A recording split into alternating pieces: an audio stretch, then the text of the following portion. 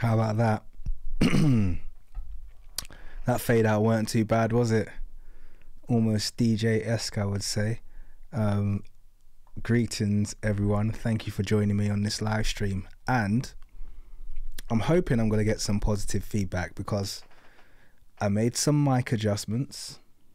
So I've made some microphone adjustments now. It's added a little bit of compression and other things. So I should be loud and clear. I am very well aware that my last live stream that I did, the response to Metatron, the audio was low. I played that back and I was like, oh yeah, this audio is really low. People will be struggling to hear me. But that shouldn't be the case this time around. It should be nice and loud. So let me know in the chat if it's nice and loud, if everyone can hear me okay. Let me know if I'm nice and audible, okay? I can't really move on until I get that good feedback. Okay, cool. So let's see what's coming through. Let me know. Okay, no doubt, bro, you're coming through good. And by the way, so the volume should be good now. Now, a couple of things it is clipping slightly, and I'm kind of like, well, you know, we're gonna have to live with that because it's better than not being able to hear me. And also, if it feels a little, it's compressing everything now, so if it feels a little bit like an ASMR session, I don't want to hear people complaining to me about the fact they can hear every time my lips smack together or something. Yeah, that's out of my control now. All right, we are prioritizing clarity over everything. So yeah, that's where we are. So anyway, I've had a few people getting back to me now. Thank you very much, people who put in the chat, just let me know that I'm coming through loud and clear. It should be good. It should be good. I don't have to sit so close to the mic now as well, like I'm eating the microphone. I don't have to do that either, which is a nice little change. So what are we doing today? Well, thank you for joining. And if you have seen the thumbnail, you will have a bit of a good clue about the topic that we're going to be dealing with today. And that's the truth about the Moors of Europe. Now, this subject has not been an easy one for me. Yeah, this subject has definitely not been an easy one for me. Not because it's hard for me to have a discussion or conversation about it, or it's hard for me to put content together. It's more, I'm really mindful on this topic about the order in which I attack it, because it's one of those topics where if I was just to come out and kind of just like, it's like any topic, you know, because of the position that we're in the kind of black history space, of our history being so suppressed, everything that we do sounds a little bit crazy when you first hear it. So even if I'm going to be totally transparent, even to me, first hearing about, you know, Black Egypt, when that first kind of hit me, I was like, oh, that's crazy.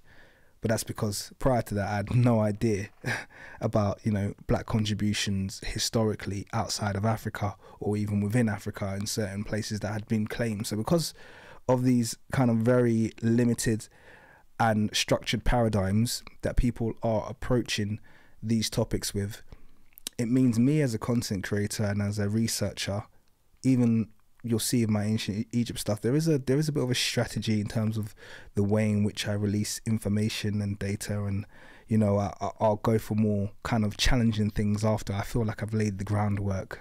So I've been a bit slow, to be honest with you.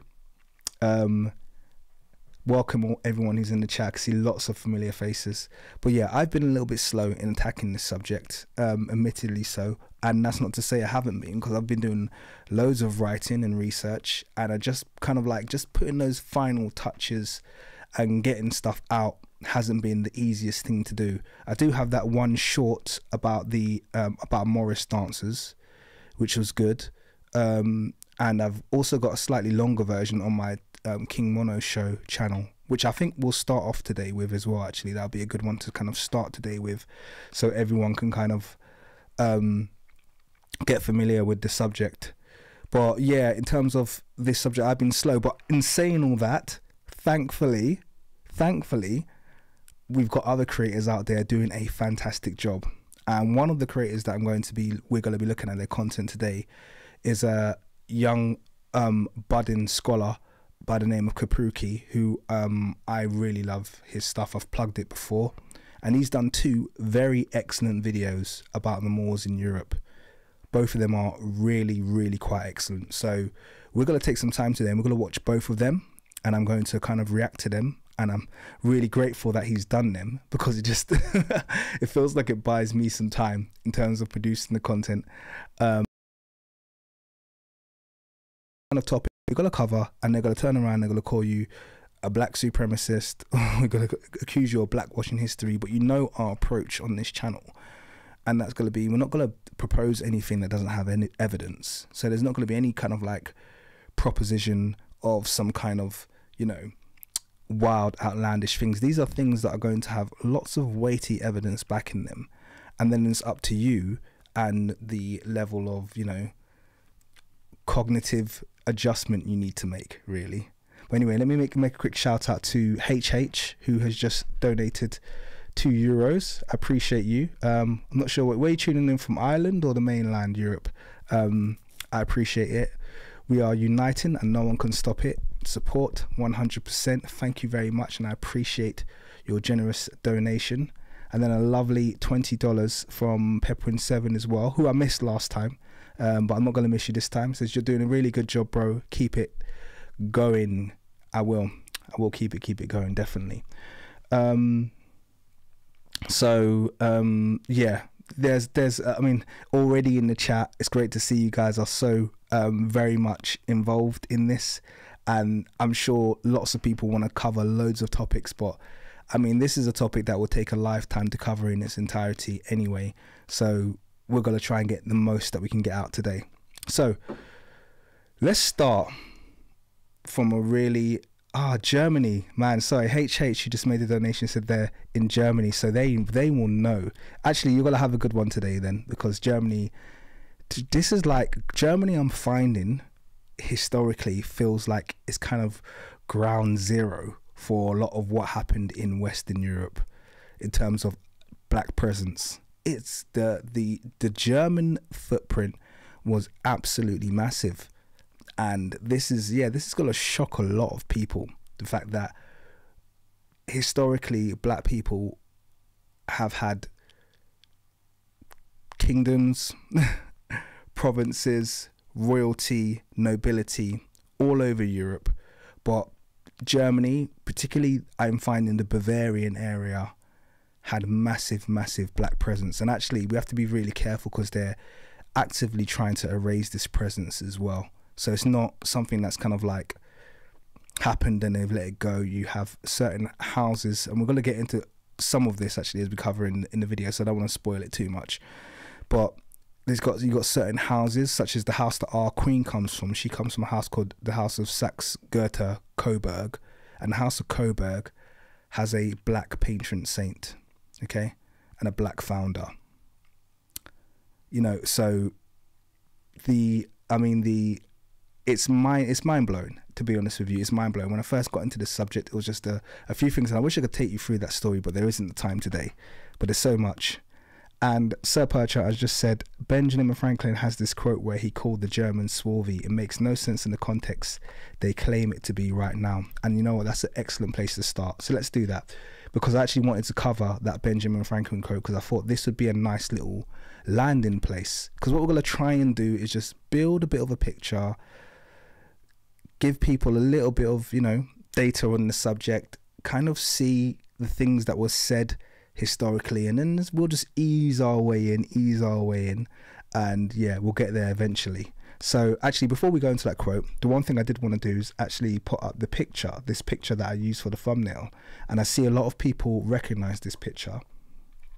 It's called Wild Men and the Moors. So I'm going to put it full screen, okay? And actually this is only about a quarter of the tapestry. This tapestry is very long, so I'll show you the full long one today. Well, this is called the Wild Men and the Moors. So this tapestry was formed in around 1440. So I want you to be mindful of that date. Think about what was happening in Europe in 1440. Okay, if we go to the south of Europe, we have the final pushes to basically exterminate and eradicate the Moors. Okay, so in Spain and Portugal, we have the fall of the Andalusian Empire, which is happening, and that's obviously the Moors, who were the black Europeans falling in that area. This is pre any kind of African slave trade, but this is coming to, I would say, the middle ground of the European slave trade, where the Muslims and the Moors would take European slaves often.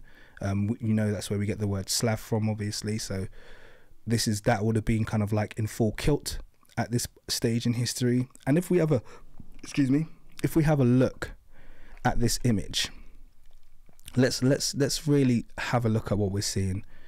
Okay, so to the left we have these people called the Wild Men. Okay, so the tapestry, I think that this is just basically an attempt to show you kind of like what their body hair looks like. So these are very kind of like hairy men, but you can see phenotypically these are essentially Western/Northern Europeans, or modern Western/Northern Europeans. Okay, these are, you know, light-skinned, very fair-haired people. Okay, and they've got what looks like claws, but it's obviously would have just been kind of unkept nails. These are people clearly who live outdoors. And then we have a Moorish castle here, and the people who inhabit this Moorish castle, as you can see, alternating black and brown, brown, black, brown. Where have we seen that habit before? Does anyone know where we've seen that trend before of alternating black and brown? So you can say alternating shades of black and brown, not painted just in black. Okay, so just bear that in mind, because a lot of people think that black people always depict themselves in jet black, and that's really not the case. Tend to be more artistically aware than that, because most of us have brown skin. So you can see this kind of alternating black and brown, and you can see this is clearly a king and this is clearly a queen. They wear crowns. Okay, crowns that we associate with modern European crowns. And actually, I think it was Trill Black. There's a content creator called Trill Black who did a post recently that shows the decapitated head of 4 Moorish kings, which is, you know, it's quite disturbing, but it kind of shows what was happening in and around this time. So you can see this castle. Okay, this is a castle. You can see the 4 towers there. You can see that this castle, and you can see this tower here, is coming under siege by these wild men. Okay, and the Moors, these black Europeans, are defending it. Now, one of the things that I want you to bear in mind here is that we're told that Moor equals Muslim, aren't we? We're told that Moor equals Muslim. Moor is synonymous with Muslim. But you can see here, and from the 19th century dictionary that we read from, if you were on that live stream, there's no mention of Muslim when you look in the dictionary. When I look in that dictionary, and I've got it right behind me, 1827 dictionary, it just says Negro. So they're very clear on what Moors mean. So when people even try and start this argument, oh, Moors were Muslims of North Africa, Europeans knew exactly what Moors were. Okay, Moors were black people. Okay, they were just black people. That's why they were called Moors. There was nothing else to it. They were black people. Okay, and then you could be a Moorish Christian, or you could be a Moorish Muslim. And these ones here appear to me to be Moorish Christians. The crown looks like Christian, the kind of crowns that were worn in Christendom, as opposed to Islam. So this is a Christian Moorish castle, okay, coming under attack from these wild men. Now there's a little bit more to this as well, so I'm just going to show you the full one, just so you get a full perspective of what this tapestry looks like. So this is the long one. Okay, let's go to full screen this quickly. So this is the long one. It's not as detailed as the one I just showed you, but you can see the full tapestry here. So here's what we just looked at. Here's the wild men, okay, attacking the castle, okay, full of Moors. Okay, and if we scroll along a bit, we can see the wild men tussling with lions, unicorns, and dragons. Now, this could be literal, but it also could be a communication of what's taking place. Because if you'll notice here, there's a coat of arms, or it looks like a shield that's being broken. I haven't researched exactly what that coat of arms represents, but you know that unicorns, lions, and dragons are all commonly used as animals on coats of arms, and they're not commonly found in Germany, from what I know. Okay, so this might be a depiction of the fact that these wild men are taking over houses of nobility, and these would have been the kind of animals or mythical creatures associated with those houses of nobility, and they're bringing them, they're either slaying them or bringing them under control. So that's an interpretation there. Okay, and then you can see over here you have this kind of like the wild men feeding his wife, and you have children. So there's a story being told here about, for want of a better word, a population replacement taking place. This castle's coming under siege. It doesn't look like it's going to stand if you look at it visibly. Okay, they're subduing and taking over the houses and the kind of animals, or the what's the word, the kind of, I want to say figurines, or one of a better, well, I'll think of a better word, but it kind of like the emblems associated, there you go, that's a better word, the emblems associated with these royal houses are being brought under control, tamed or slayed. Okay, and then they're reproducing their own. Okay, and you can see that symbol there that's on this broken shield is replicated over here as well. So maybe that's another sign of them kind of like taking over those various houses. So as opposed to eradicating them, they're going to replace these houses, and this seems to be what the pattern was. Can I just give a quick shout out to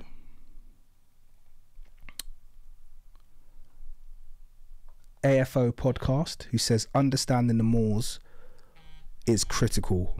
There is so much misinformation on the subject. Absolutely, there's so much, and there's going to be a lot that we cover today. So that was a good place to start, and I just wanted you to see that picture because this image was, like I said, developed in 1440. Okay, this is medieval. This is a time that would have been the tail end of the Moorish occupation, they call it, although I don't like to call it that because I'm actually skeptical that there was even a Moorish invasion. I actually think they might have been indigenous. I'm not going to go into that too much detail, but I think that the Moors, my personal perspective from the research I've done, kind of leans towards the Moors being kind of always being there and they're not being that much in Europe before they basically kind of developed Europe. There wasn't really anything there to develop before they came. And when I say Europe, I'm obviously counting out here Rome and Greece.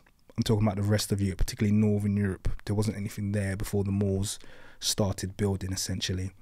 There wasn't any time between the fall of the Roman Empire, which was around 440 AD, I think it was, and the invasion of the Moors, which was 700 AD. There wasn't enough time for anything to be developed. And if we're going to believe this tapestry, it doesn't look like the people were civilized enough to have developed anything. So the Moors really were responsible for the Renaissance and responsible for the development of Europe. Otherwise Europe wouldn't have been developed.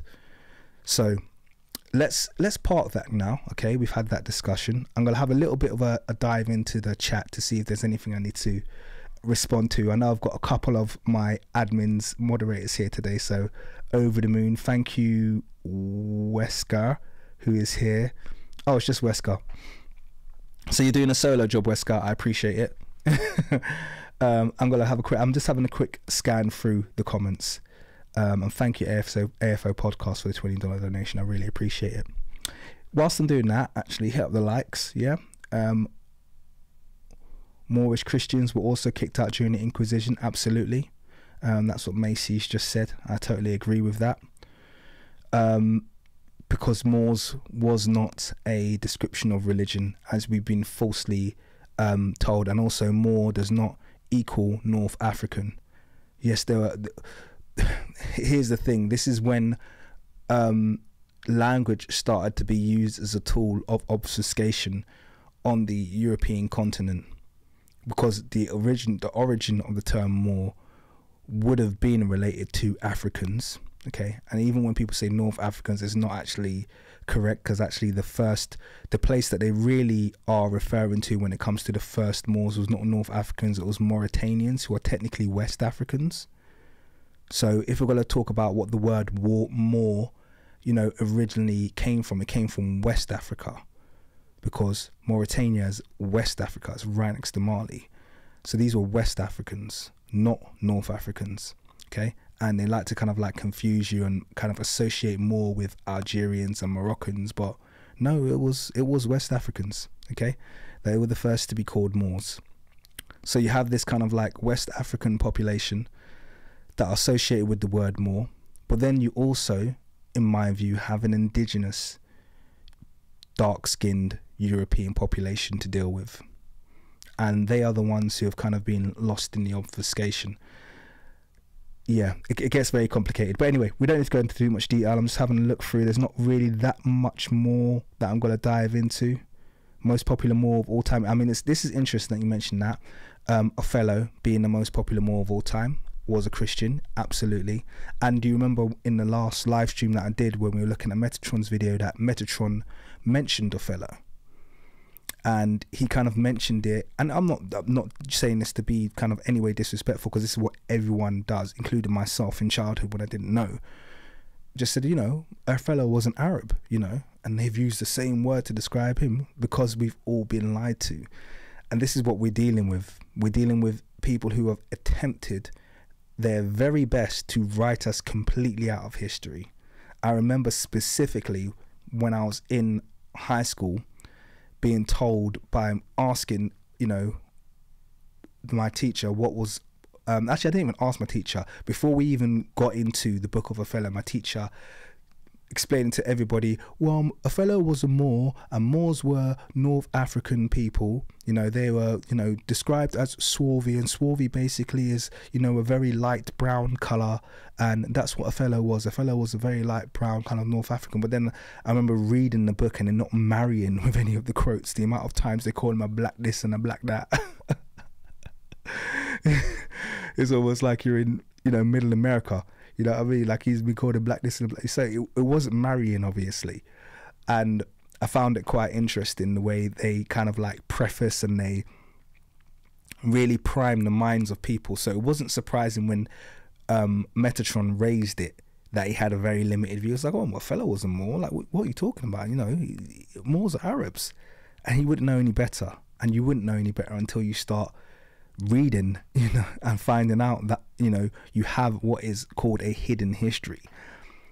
And let's dive into some content, because we could ramble about this literally all day, but I want to dive into some content and get into some good stuff today. So first thing I'm going to do is I am going to read that quote that was mentioned earlier. Okay, and I think many of you would have heard this quote before, but I think it's definitely worthwhile reading so that everyone becomes familiar with this. So let me find this quote. Here it is. Okay, so observations concerning the increase of mankind. Okay, I'm going to zoom in a bit here so everyone can follow along. And this is written by Benjamin Franklin. This quote was surprising to me, firstly because I didn't know that Benjamin Franklin was a raging racist. Like, proper raging racist. It's amazing how many of the great forefathers that they expect us to respect and to love and to forgive. You know, over in the UK, it's Winston Churchill. Oh, we're supposed to love him, supposed to respect him, we're supposed to worship the ground he walks on. The guy was a piece of shit. Proper disgusting racist. So it's really important that we do not hold to esteem their forefathers and the people that they respect, because their forefathers and the people that they respect are literally our Hitlers. That's what they are. They want us to worship. It's like asking a Jew to worship Hitler. That's what literally they ask us to do in worshipping their forefathers. These were people responsible for genocide, the architects of it, and often the proprietors of it as well. Big shout out to Black Rampage 2. Thank you very much for your generous donation of $19.99. I appreciate it, my brother. Yes. Okay, so let's get into this quote from the raging psychopath Benjamin Franklin. And it's right at the very bottom of this letter. So he wrote this letter, and this is the bottom quote. And by the way, this is founders.archives.gov. Okay, this isn't some Mickey Mouse website. This is an official government website. Okay, so this is an archive document. In case anyone wants to doubt, this is what was actually said. So let's read. So Benjamin Franklin here is, in fact, I'm just going to read the paragraph before to give you guys a bit of context, and then we're going to get into the same. Okay.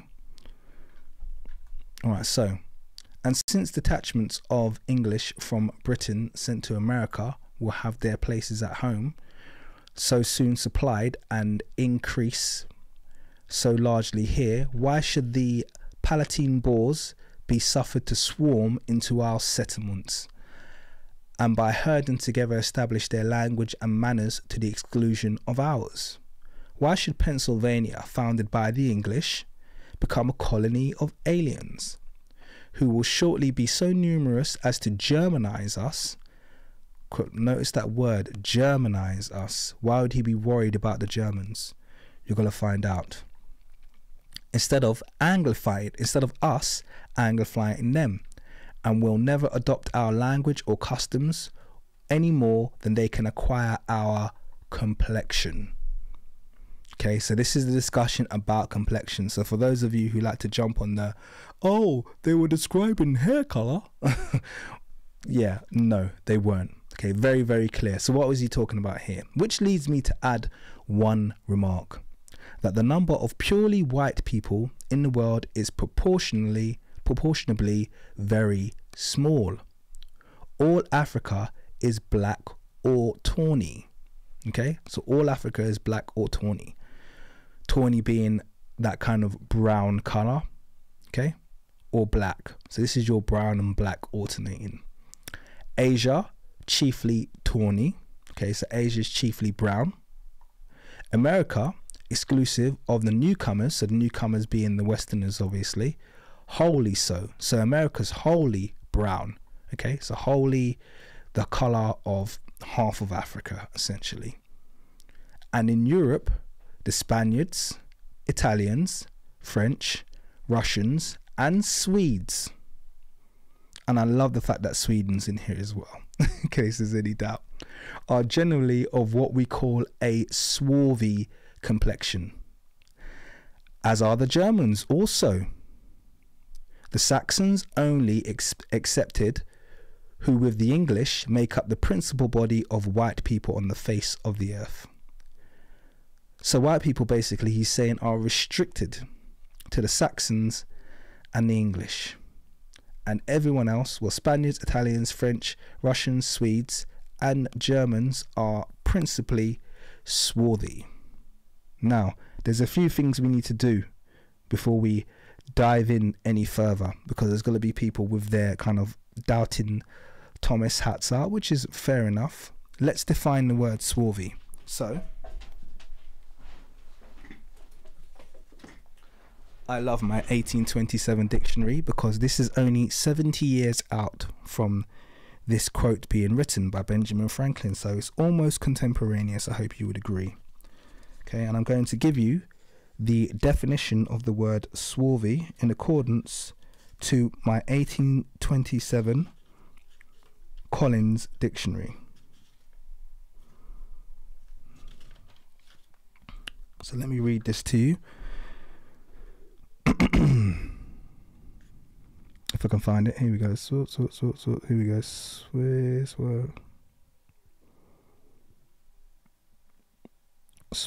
Swarthy.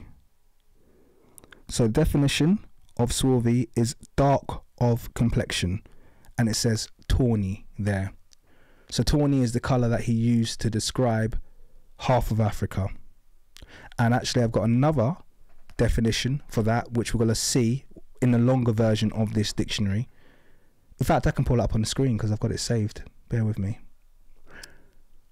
Tracy, thank you very much for your generous donation. She says the power of lies to shape perception is magnified when they are repeated incessantly over centuries, gradually cementing themselves as accepted truths in the collective consciousness. Lies repeated. Absolutely. Absolutely. So I'm going to find the quote for you really quickly. Boom, boom. Okay.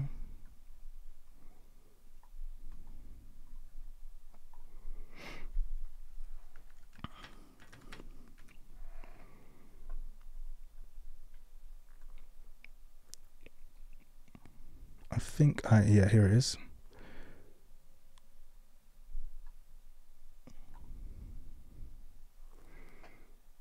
And I'm going to pull it up on the screen so you can see this as well. Let me rotate this. Well, let me rotate from here.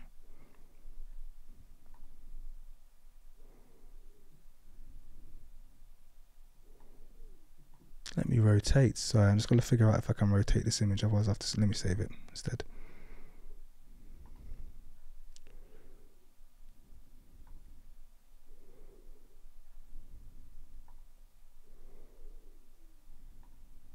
Okay.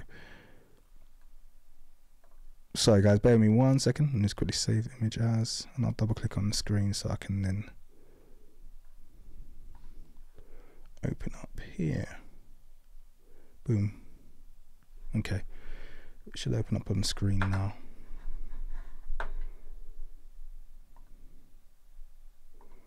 Here we go. So here it is. This is of the same 1827 dictionary, but this is the full version that I got when I went to the British Library. So I'm just going to rotate the screen so you can all see this. Here we go. Let's zoom in. Swarthy, dark of complexion, black, dusky, tawny. Okay. The swarthy Africans complain. Though through torrid climates the common colour is black or swarthy, yet the natural colour of the temperate climates is more transparent and beautiful. Here swarthy Charles appears, and we're going to get into that one. Swarthy Charles, yeah, and there his brother with dejected air. Okay, I'm sure a lot of people want to get into swarthy Charles. Swarthy to blacken, to make swarthy or dusky. So swarthy is clearly a word that is associated with darkness or blackness. Okay, and you have Benjamin Franklin here saying essentially all of Germany, or principally Germany's Swarthy. Now that by itself is, I wouldn't say it's a nothing burger, but it's kind of like, we clearly got it wrong. But then when we think about the people that he mentioned, let's just do this really logically, okay? Let's have a real logical kind of like look at this, because I'm sure you guys, even being in America, why has that just crashed on me? Blimey, tell you, man. When Google Chrome wants to start crashing, it just goes off on one, doesn't it? Okay, that's not gonna work. Okay, I'll do a new window here. So let's just do really quickly a search for Swedish people. And I know this is going to seem really simple. You're like, Andrew, we know what Swedish people look like, but it's quite important to note. Swedish people now, the Swedes, as Benjamin Franklin mentioned, even if you're going to use the really far-fetched definition of swarthy and say, okay, maybe he means just like a little bit on the olive side. You have that word olive, like, Italians and modern Spaniards, they're a bit brown. Swedish people aren't that. They are what you would describe now as the Nordic race. They are whiter than the Brits and the Saxons, or at least the modern Brits, certainly whiter than modern Brits by some degree. Okay, they're known for being a mainly kind of light-haired kind of people with very, very light skin. The same thing we know of Germans and Dutch, and yet these people were called principally swarthy. So by itself, it feels like it's nothing, but then when you add it together with the fact that these people couldn't have been confusing these people with being principally a dark-skinned people, because they weren't. If you look at Germans, Austrians, Dutch and British now, they're probably the most contiguous racially on the European continent. They all look very, very alike. It's very hard to tell a Dutch person apart from a British person, but obviously apart from when they start speaking. They look really similar, and I wouldn't say that for all kind of Europeans. I can tend to tell Eastern Europeans apart from Western Europeans, even when they're the same complexion. There's just something about the kind of facial structure and makeup. But when it comes to Austrians, Dutch, English, they all look very, very similar. They're obviously of the same stock. So then the question asks, well, what happened to these swarthy people? Where have they gone? Because that tapestry would suggest that these were the people that Benjamin Franklin was talking about. These people here that were hunted into disappearance. What happened to them and when did it happen? That is the question, isn't it? Okay, that is the question. Let's have a look at a video now. Well, actually, no, I will have finished reading this quote. I only got halfway. Wait, I'm sure I didn't get to the end. Swarthy complexion, as are the Germans also. The Saxons only excepted, who with the English make the principal body of white people on the face of the earth. I wish their numbers were increased. While we are, as I may call it, scouring our planet by clearing America of woods, and so making this side of our globe reflect a brighter light to the eyes of inhabitants in Mars or Venus, why should we in the sight of superior beings darken its people? So he was really on one here, man. That whole evolution theory had got him on one. Thought aliens were watching him. Why increase the sons of Africa by planting them in America, where we have so fair an opportunity, by excluding all blacks and tawnies, all blacks and browns, of increasing the lovely white and red? But perhaps I am partial to the complexion of my country, for such kind of partiality is natural to mankind. So there you have it. There's the quote unquote great Benjamin Franklin. What a patriarch we have there. Okay, let's have a quick breeze through this video that I did. It's a very short video. It's about 2 minutes long. Okay, I'm just going to quickly change my view because I don't want this to be full screen. So let me boom. Okay, cool. So I want to watch this video together with you guys. I'm going to full screen it. Okay. And yeah, some of you would have seen this, some of you haven't, but pay attention. It's quite interesting. And I may jump in, but I may not because it's really short. But yeah, let me let it play. Have you ever wondered why Morris dancers dress in blackface? Well, the modern explanation is as follows. Well, back in the 1400s, which is where it's the earliest recorded events are, during the winter they would put rags on their jackets, maybe put bells on, disguise their faces, normally with soot from the chimney and some grease, and predates any racial connotations. As entertaining as that. Now, just a really quick one. For those of you who aren't English, Morris dancing is kind of like a thing. It's like called folk dancing over here. Not all Morris dances do the blackface thing, but I had no idea that Morris dancing's origins came from the Moors. So this was quite interesting for me to learn. But one of the reasons I like to play back this video is just so we can look at some of these dictionary definitions, because that's what's really key here. So let me let it play. Explanation is it is as dishonest as it is convoluted. Let's qualify that by looking up some of the earliest definitions available in this Dictionary of the English Language by Samuel Johnson, dated 1827. It states for the definition of Morisque, a dance after the manner of the Moors, often written Maurice or Morris, also a dancer of Morris or Moorish dance. In the same dictionary, the definition of Moorish means belonging to the Moors, whilst Moresque means done after the manner of the Moors. And just in case there is any controversy regarding the definition of Moor, the definition for this is a... So just to be clear, that little picture that was up that I put a cross through, that came from a guy called Ancestral Brew, who has... He's one of these... He's really irritating. I can't stand the guy, if I'm going to be totally honest with you. Don't leave hate on this channel, by the way. I know you wouldn't, but I'll just say that just to be PC. Yeah, I can't stand the guy because all of his videos are so he's always trying to steal black achievements and black history and then kind of like give it to Arabs or anybody else, and then he makes up, I've done a video on him before, he makes up all of this genetic information. He does this kind of like quasi interpretation of genetic data, and he's done it on the Moors as well. So he talks about how he just, you can see that the image there, he's painted the Moors to be these kind of like light colored Arabs. It's like, mate, the word literally the definition of the word is here. It clearly means a Negro, and you're trying to steal our European history, and it's not on. And we must yeah, we must essentially start taking a little bit more, being a bit more forthright and confrontational about people trying to steal and erase our presence on the continent.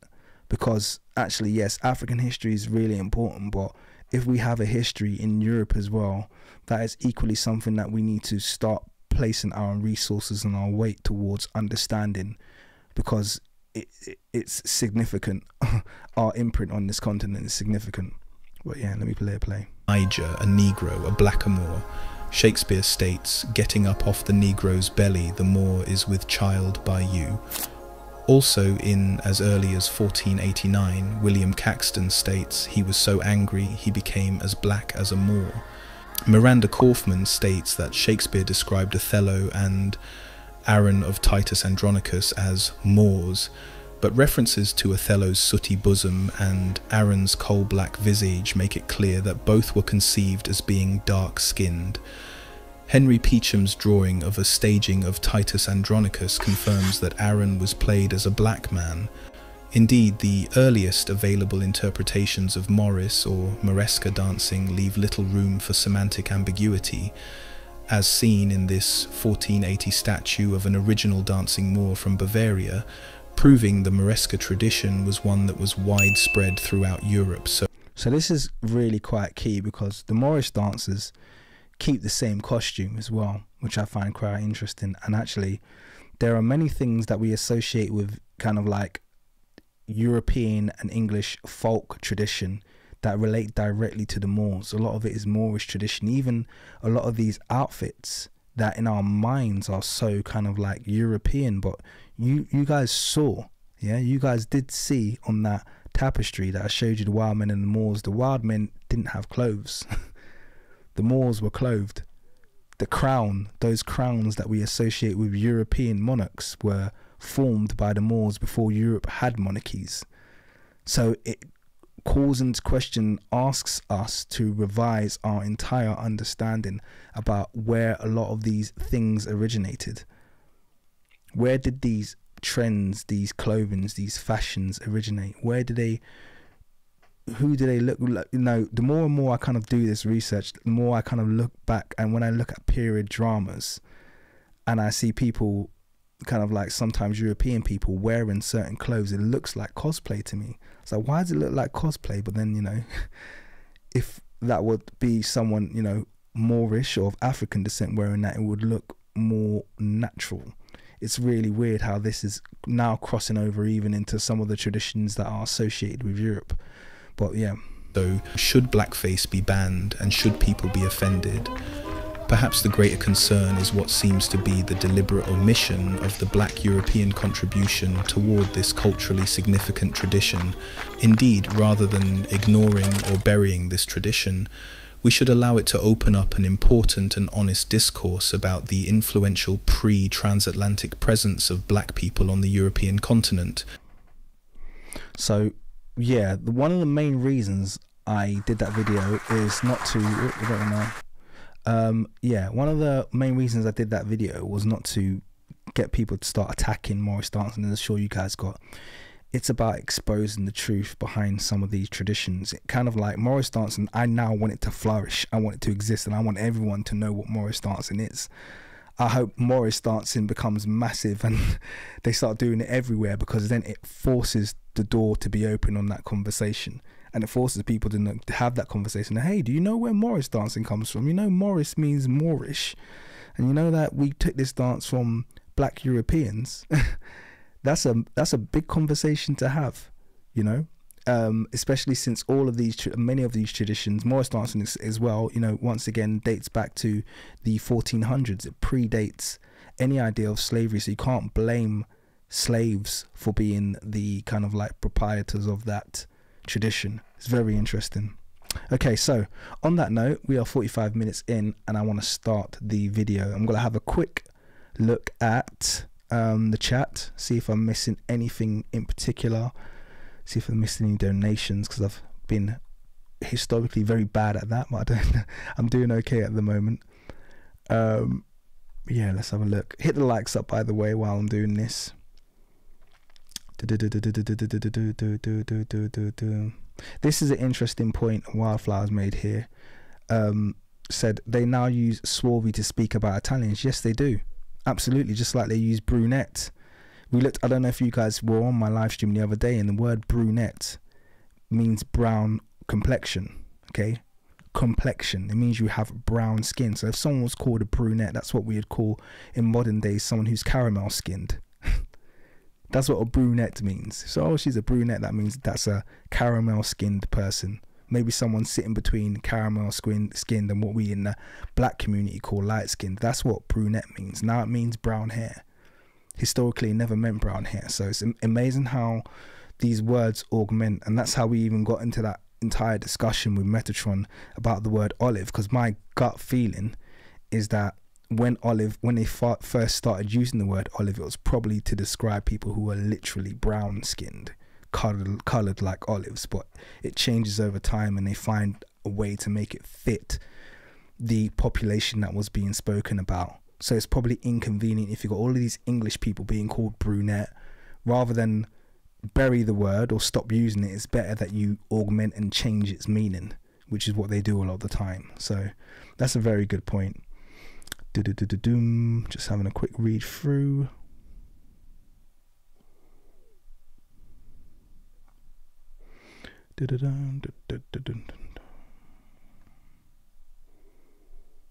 Doesn't look like as much. I mean, you guys having a good chat there, which is nice to see, but I don't think I need to jump on anything else.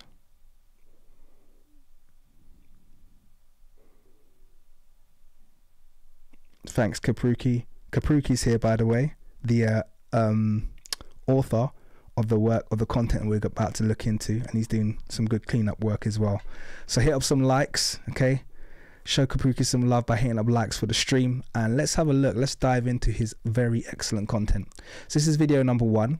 I'm going to try not to interrupt it too much. This is a 2-part video, and I think we got 24 minutes on the first and 27 minutes on the second. So I'm going to try not to interrupt it. Now, I'm not going to promise that I'm not going to interrupt it at all, because sometimes I do these live streams and then people hit in the comments like, dude, man, you keep interrupting the video. If you want to watch the video, just go to the video, for God's sake. This is a reaction, okay? So this is not going to be a straight playthrough, all right? It's going to be a reaction, but I'm going to pop the video link in the chat. If you're not subscribed to Kapruki, then really, what are you doing, is what I'm going to say. But don't go away and watch this video now. Watch it afterwards, because you can watch it with me at the moment, and we'll have a good chat about it. But if you're not subscribed to Kapruki's channel, and yeah, like I said, what are you doing? Like, it's a brilliant channel, and let's get into it. I'd like us to begin by trying to overcome our ideas and see history for what it is. I think this is the key point. So much of what we understand about history, or our ideas about history, aren't just bound up in the evidence of that history, but also in our emotions.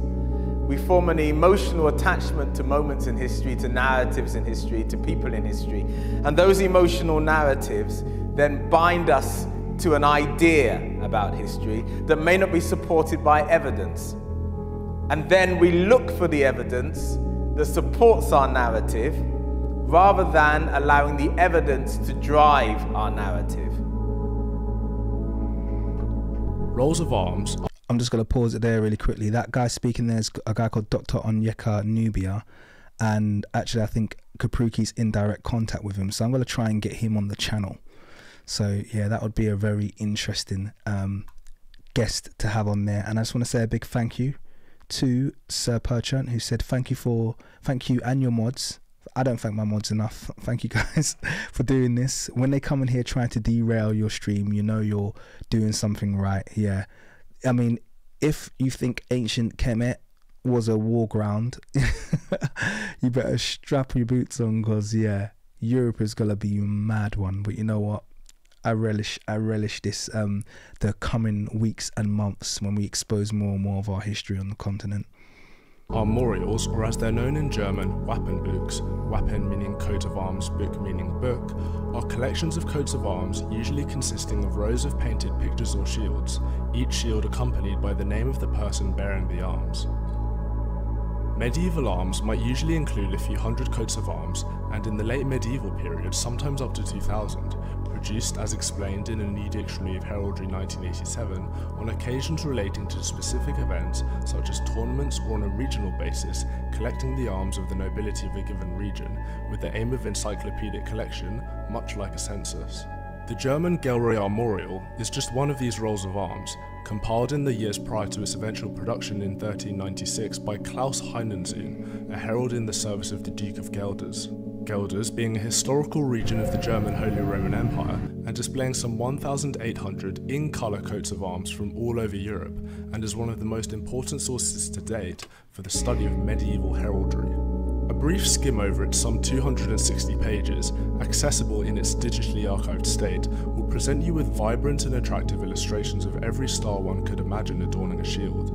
However, it might also leave one who's minimally read in Middle Ages and early modern period European history somewhat caught off guard, not by the sheer number of illustrations that its compilers laboured through, nor in the difficulty in reading the names adorning each arms, but by black people, or in terms appropriate to the time period and not up modern.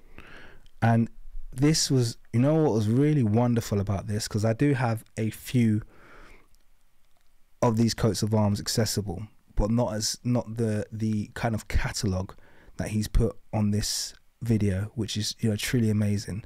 I've got a book called Nature Knows No Colour Lines by J.A. Rogers, by the way. If you haven't got that book and this subject interests you, then I would definitely advise you to purchase that book. It's called Nature Knows No Colour Lines.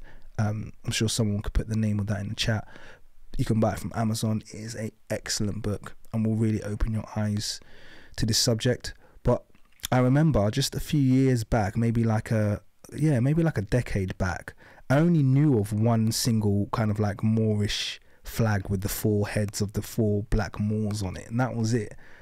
And it's like it's been amazing, because in the last like few years, particularly in the last, to be honest with you, last 2 to 3 years, it's been amazing to find out how many of these coats of arms exist and how many of them bear the heads of the black founders on them. I mean, even this one where I've paused it, it's got the feather of Ma'at on their hair, because there is that very close link to Kemet as well. There's constant references to Egypt for this native black population as well, so it's really interesting. And you know, the excuses they make about these were the people they vanquished, just like, doesn't make any sense. It doesn't make any sense. Why would you have the head of your enemy as your coat of arms? Doesn't make any sense. But yeah, let it play.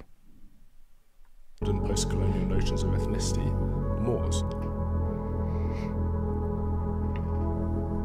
Moorish iconography is so abundant throughout this armorial that of the 117 European coats of arms bearing exposed human faces, I counted a whole 41 bearing the faces of swarthy Negroes, with a not much greater 45 bearing the faces of Caucasians.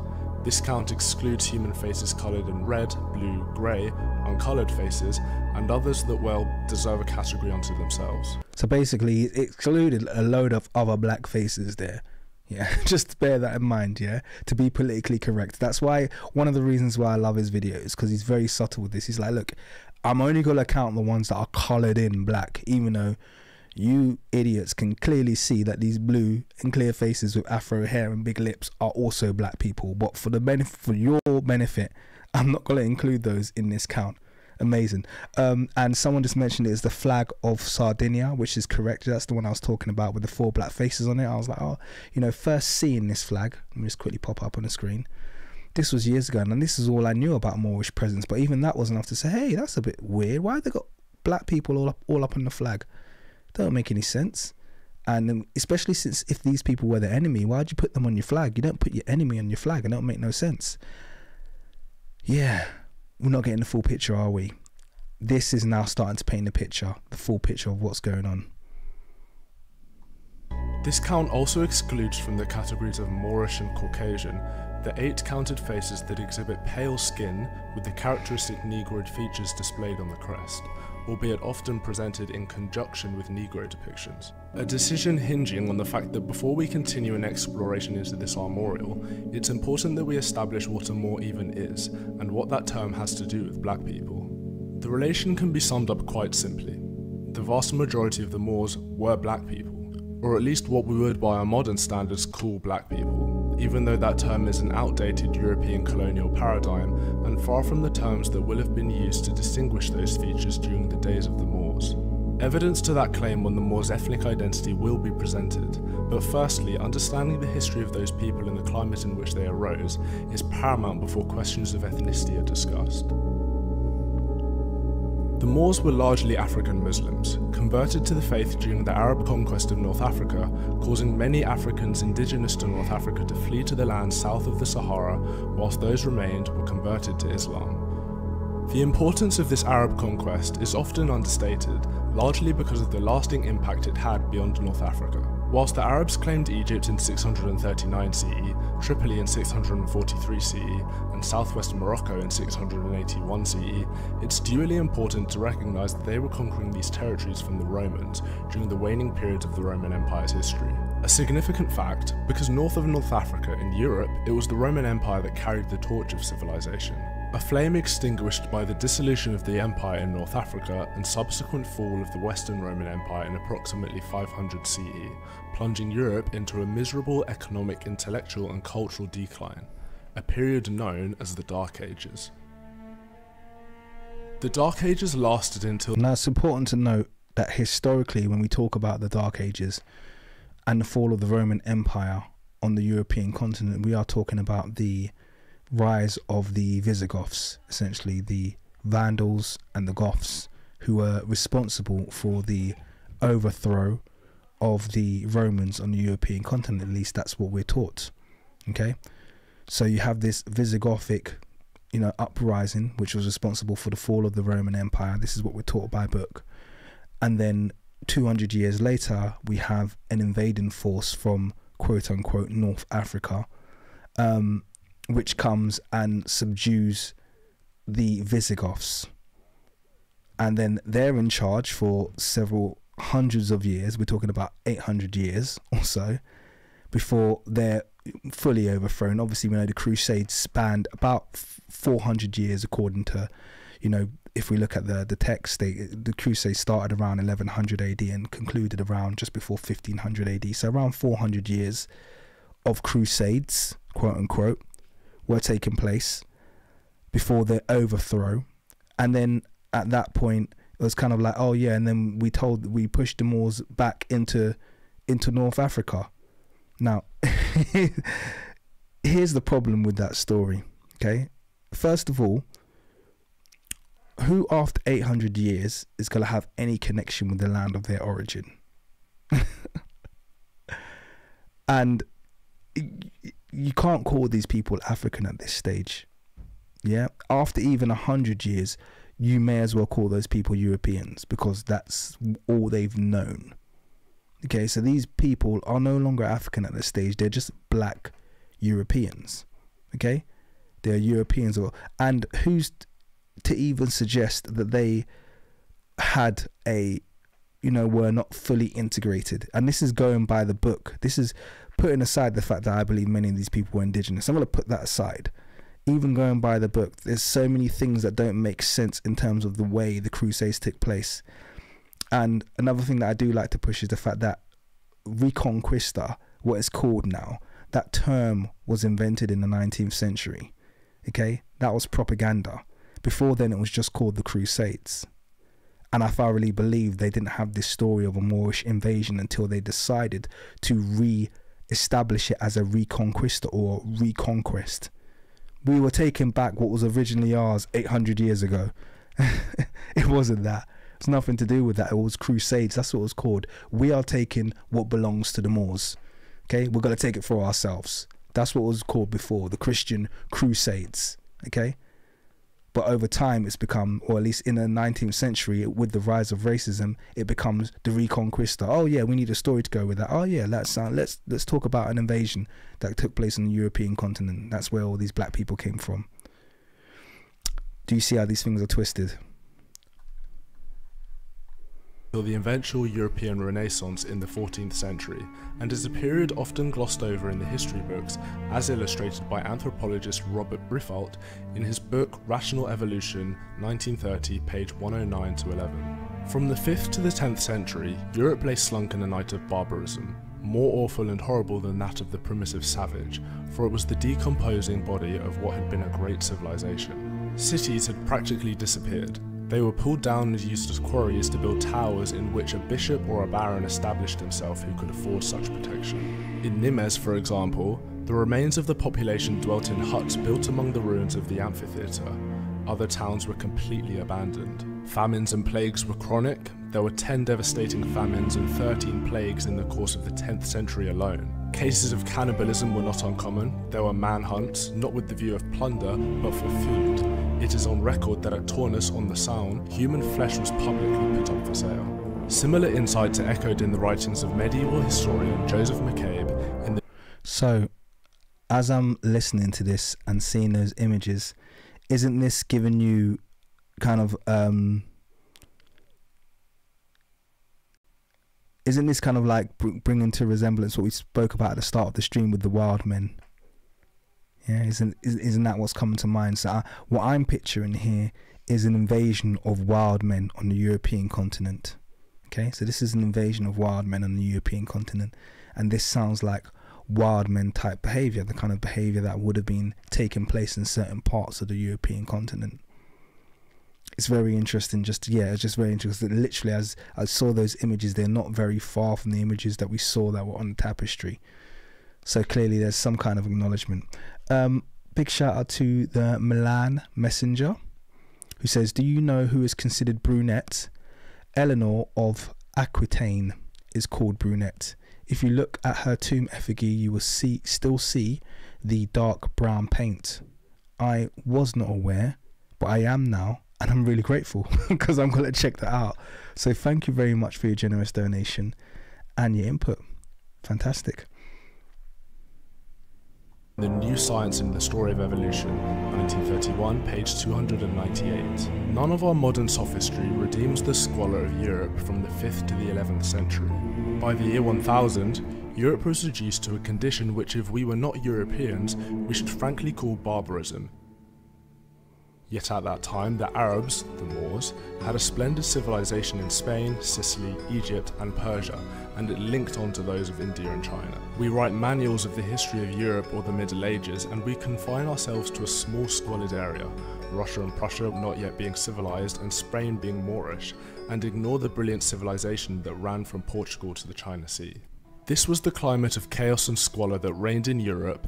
Meanwhile, the Arabs, with North Africa now under their full control, appointed the Yemeni Musa ibn Nusay as governor of North Africa. An appointment that would set a precedent for the overwhelmingly black African invasion of Europe, launching off the pedestal of an Arab-initiated but not population representative regime in North Africa. The governor Musa had already set his eyes on Spain, ruled at the time by the Christian German Visigoths, after seizing it from the ailing Romans. However, Musa feared that an attack against the Visigoths would exhaust his armies, especially when having to bypass the fortress of Ceuta, located on the northern tip of Morocco and mastered by Count Julian, allied to the Visigothic ruler of Spain, King Roderick, and guarding his lands from Arab attacks. However, due to Roderick's apparent taking advantage of Julian's daughter at his Toledo court, the Count switched sides, throwing in his lot with Musa, who sent a reconnaissance mission of 500 African troops into Spain, led by fellow African Tariq ibn Ziyad, otherwise known as Tariq al-Jibral, after which the famous Rock of Gibraltar is named, plundering Algeciras after landing at the port, today known as Tarifa, named by the invading forces Tarif after the success of the mission and their leader.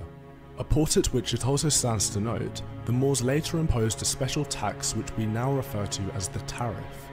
The following year, Tariq led a force of 6,700 Moorish and Berber African soldiers into Spain, occupying Monscalp, building a fortress and renaming the region Gebel Tariq, meaning hill or rock of Tariq, which the Spanish later called Gibraltar.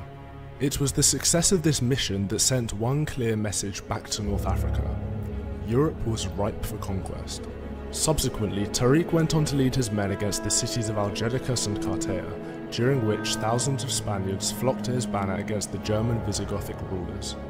And on the 18th of July 711 CE, Tariq's 14,000 troops defeated a force of 60,000 led by King Roderick. With that major victory lending to their fervour, Tariq and his men swept across the country, seizing Archidona, Cordova, Écija, Elvira, Murcia and Orihuela, and the capital city, Toledo, in a spirit of terrifying conquest that a European writer of the time sympathetic to the Spaniards recounted as referenced in Professor Scobie's The Moors and Portugal's Global Expansion in the Golden Age of the Moor, page 3. This is an excellent retelling done here by Kapruki. Like I said earlier, I am very skeptical of the story. I think the time span for the Moorish conquest of mainland Europe was 4 to 7 years, which just seems like it feels like one of those possibly fast and convoluted time spans that's put in place to make a story fit within a space of time as quickly as possible. Me personally, I don't buy it.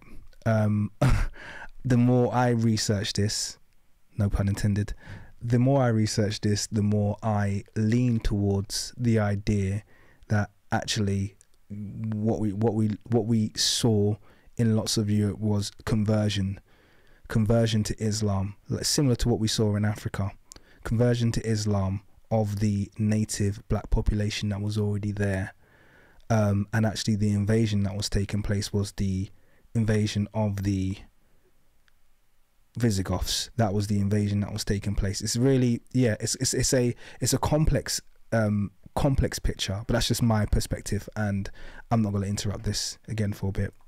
336. The reins of their horses were as fire, their faces black as pitch, their eyes shone like burning candles, their horses were swift as leopards, and the riders fiercer than a wolf in a sheepfold at night. The noble Goths were broken in an hour, quicker than tongue can tell, O luckless Spain. These were the series of African-led campaigns that commenced Moorish domination in Europe, and while it may have been the North African governor Musa, who according to Professor C.P. Groves was taken aback by the speed of events upon hearing of Tariq's victories, that mobilised an army of 18,000 Arabs and Africans to complete the conquest of Carmona, Cremona, Medina and Sigona, and thus associating the Arab arms with the final victory. It was Tariq's army that, supplied with reinforcements by Musa, finally defeated King Roderick in battle at the mountain range of Seguiuela, killing the Visigothic king in the process and commencing an influx of Africans into Spain by the thousands. As expressed, if somewhat exaggerated, in Bronson and Rashidi's The Moors in Antiquity, in the Golden Age of the Moor, page 55, stating that so eager were they to come that some are said to have floated over on tree trunks. It was the swelling of Moorish civilization with this largely indigenous black African populace that served as the militant fuel for Moorish domination across the southern European landscape. Elucidated by a study in the 1992 edition of the Journal of Human Biology entitled Importation Route of the Sickle Cell Trait into Portugal, Contributions of Molecular Epidemiology, the abstract of which can be read as follows. To elucidate the origin and spread of the sickle cell trait into the Portuguese population, we examined 9 polymorphic DNA markers within the beta-globin gene cluster defining the haplotype.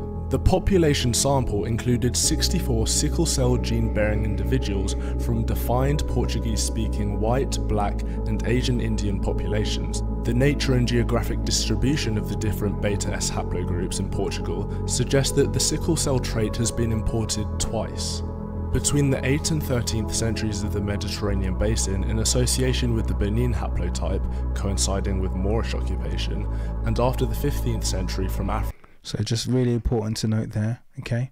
The one imported between the 8th and the 13th century is consistent with the Benin haplotype, okay? And just bear in mind what I said about the Moors being of West African descent, because that's something that's missed. So it's really good that you picked that up here. Africa over an Atlantic route associated with the Senegal and Bantu haplotypes, coinciding with the transatlantic slave trade. Robin Walker concisely sums up the implications of these findings. There are a number of different sickle cell haplotypes. Among them are the Benin haplotype, the Senegalese haplotype, the Asian and Arab haplotype, etc. Had the Islamic culture been predominantly Arab, it would have been the Asian and Arab haplotype that would have been introduced into Portuguese populations between the 8th and 13th centuries, and not the Benin haplotype. Furthermore, the researchers have been able to also, just to kind of expand, there is a long hidden history between West Africa and Portugal that goes back several centuries. Many of you will probably be familiar with an island called Sao Tome, which is literally just off the coast of West Africa, so it lies just below kind of like Nigeria and Ghana. It's an island, and the language there is spoken there is Portuguese. And they'll tell you, oh yeah, it's because it was colonized by the Portuguese. Like, no, the language there, the main language is Portuguese, and the reason why is because this is where Portugal exported their exiled Jews, for want of a better word, okay? They exported their exiled black Jews and others, but essentially a lot of exiled black Moors, okay, of Jewish and Christian descent were exported to the island of Sao Tome. So that's what you see in Sao Tome is a indigenous Portuguese population that were essentially kicked out of that nation. I'm not going to go into massive detail about that, but there's another YouTuber called Dante Forston, I believe, who has some very detailed text regarding this and research that he's done. I've just consumed it. I didn't do this research myself, but he's done an excellent job in breaking this down and breaking down the kind of edicts and that came from the King of Portugal, that basically resulted in a huge amount. And we're talking about, I think in one time there was around, I think the number is estimated to be between 500,000 and 800,000 Moorish Portuguese exported to the island of Sao Tome. And this is where a lot of the slave trade was kicked off from essentially kidnapping those populations and taking them to the New World. So yeah, it's very interesting because there's a long history of not just trade. Even today on my Discord, one of my members, Wesker, actually, who's here, one of the moderators, he was sharing in the Benin group the Benin bronzes. Many of the depictions on the Benin bronzes are depictions of Europeans, black Europeans. So you can see they have completely different physical clothing and wear.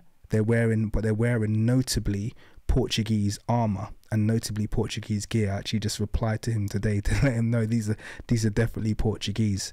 And I remember actually specifically one, I think it's an ivory, I can't remember if it was a salt cellar or something like that, stand, and it's in the British Museum because I've seen it, I've taken the photo, and it has full Portuguese people in it. It's a Benin artifact, and it predates, like I said, Transatlantia. These are, 14th, 15th century artifacts, and they show a trading history and a history of exchange. So there's something that went on between that area of Africa, Benin, West Africa, and the Moorish empires. There was clearly some kind of unbroken, line of communication that went back and forth between those two regions. So it's just interesting to note when he pointed out that specifically the Benin haplotype was the one that was found there. Distinguish between the sickle cell imported after the 15th century from the sickle cell imported between the 8th and the 13th centuries. This separates the sickle cell introduced by enslaved Africans from that introduced by the Moorish African conquerors. This is strong evidence that the majority of the Moors and Berbers were Negroes, who carried the Benin haplotype into the Portuguese populations, and if they did this in Portugal, then they certainly did this in Spain. This is compounded by historian and author Marcus Hatzstein, editor of the important modern work on Islamic culture, Spanish Umayyads, History and Islam, Art and Architecture, in which he states that the Arabs in Spain were mostly southern Arabs and Yemenites. People of whom even today many are Negroid, and would have been even more so over 1,000 years ago prior to the propagation of Caucasian phenotypes in the Turkic Ottoman expansion. Taken with the Africans, we can conclude that the Islamic culture of Spain was largely a Negro achievement. Can I just add as well, it's funny because you have on the Arabian Peninsula, you're just talking about Yemen and Oman, you do have the Habesha type blacks, because that used to be a part of the Abyssinian Empire. So, and obviously this all predates the Moors and stuff. So these people share a phenotype across from, and they also, there's that kind of like Semitic link between the southern Arabia and the Horn of Africa. So there's clear kind of like, yeah, phenotypic, these people they look physically African, but they obviously have the Arabic culture. What's interesting though is when you go a little bit further north, so if you go to Qatar and the UAE, they also have indigenous black populations, but their indigenous black populations are of the West African type, and that's been proven through genetics as well. So in Qatar, I think I mentioned before, you're talking about 40% amongst the Qataris, 40% West African DNA. Now this isn't spoken about a lot, and they try to make this really random excuse about the reason there's West African DNA is because of slavery, but I've mentioned before, Qataris are goat herders, as were the people of the UAE, the Emirates. Before they found oil, these were goat herding populations. They had absolutely no use for slaves and no history, and like I said, they would have had no luck winning any kind of war against West Africa in the times that they're trying to claim this.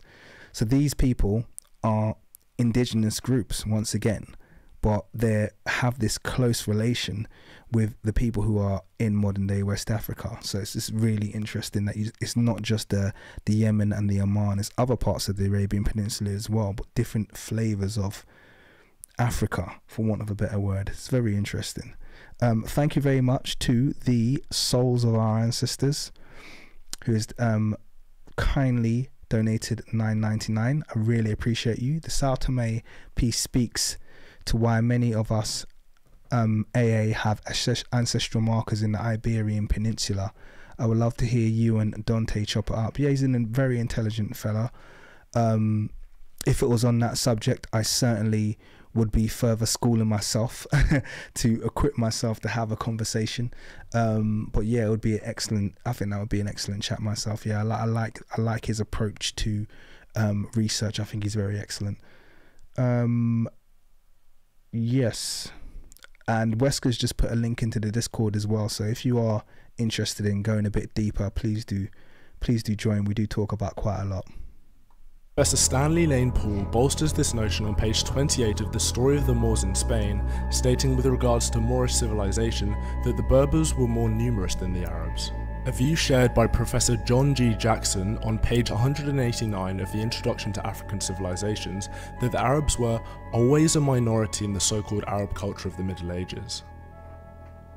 And if the modern sources aren't evidence enough, we need only look to the eyewitness accounts of people who saw the Moors with their own eyes.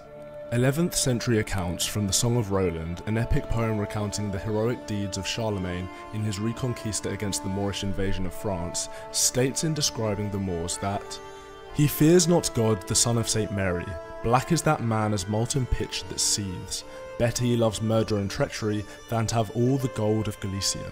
We could look to additional quotes that historical commentator Trill Black elucidates in a recent video presentation on the Moors in Europe.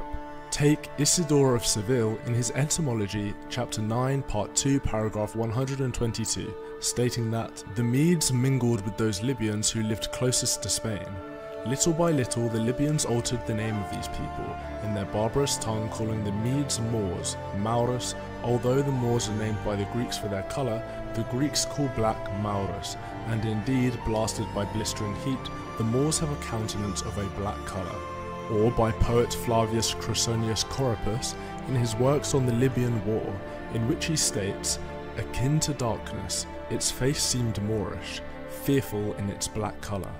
A quote which Trill Black rightly exposes as being translated within modern sources to fearful in its dark colour, detaching the quote's explicit reference to blackness in favour of a falsification that attempts to whitewash Moorish identity as a continuation of modern Arab North African identity. Not unlike similar attempts we observe with regards to another indigenous black African civilization. A little shout out to me there. He also rightly points out that this would be a but actually on that point as well, just such a good point that he raised there, you know, just it's the subtle shifts. You remember, like I said, I'm going to reference obviously again last week's live stream responding to Metatron, and how all of the quotes that used the word black became dark, all of the quotes that used the word woolly or kinky became curly. These are the subtle shifts.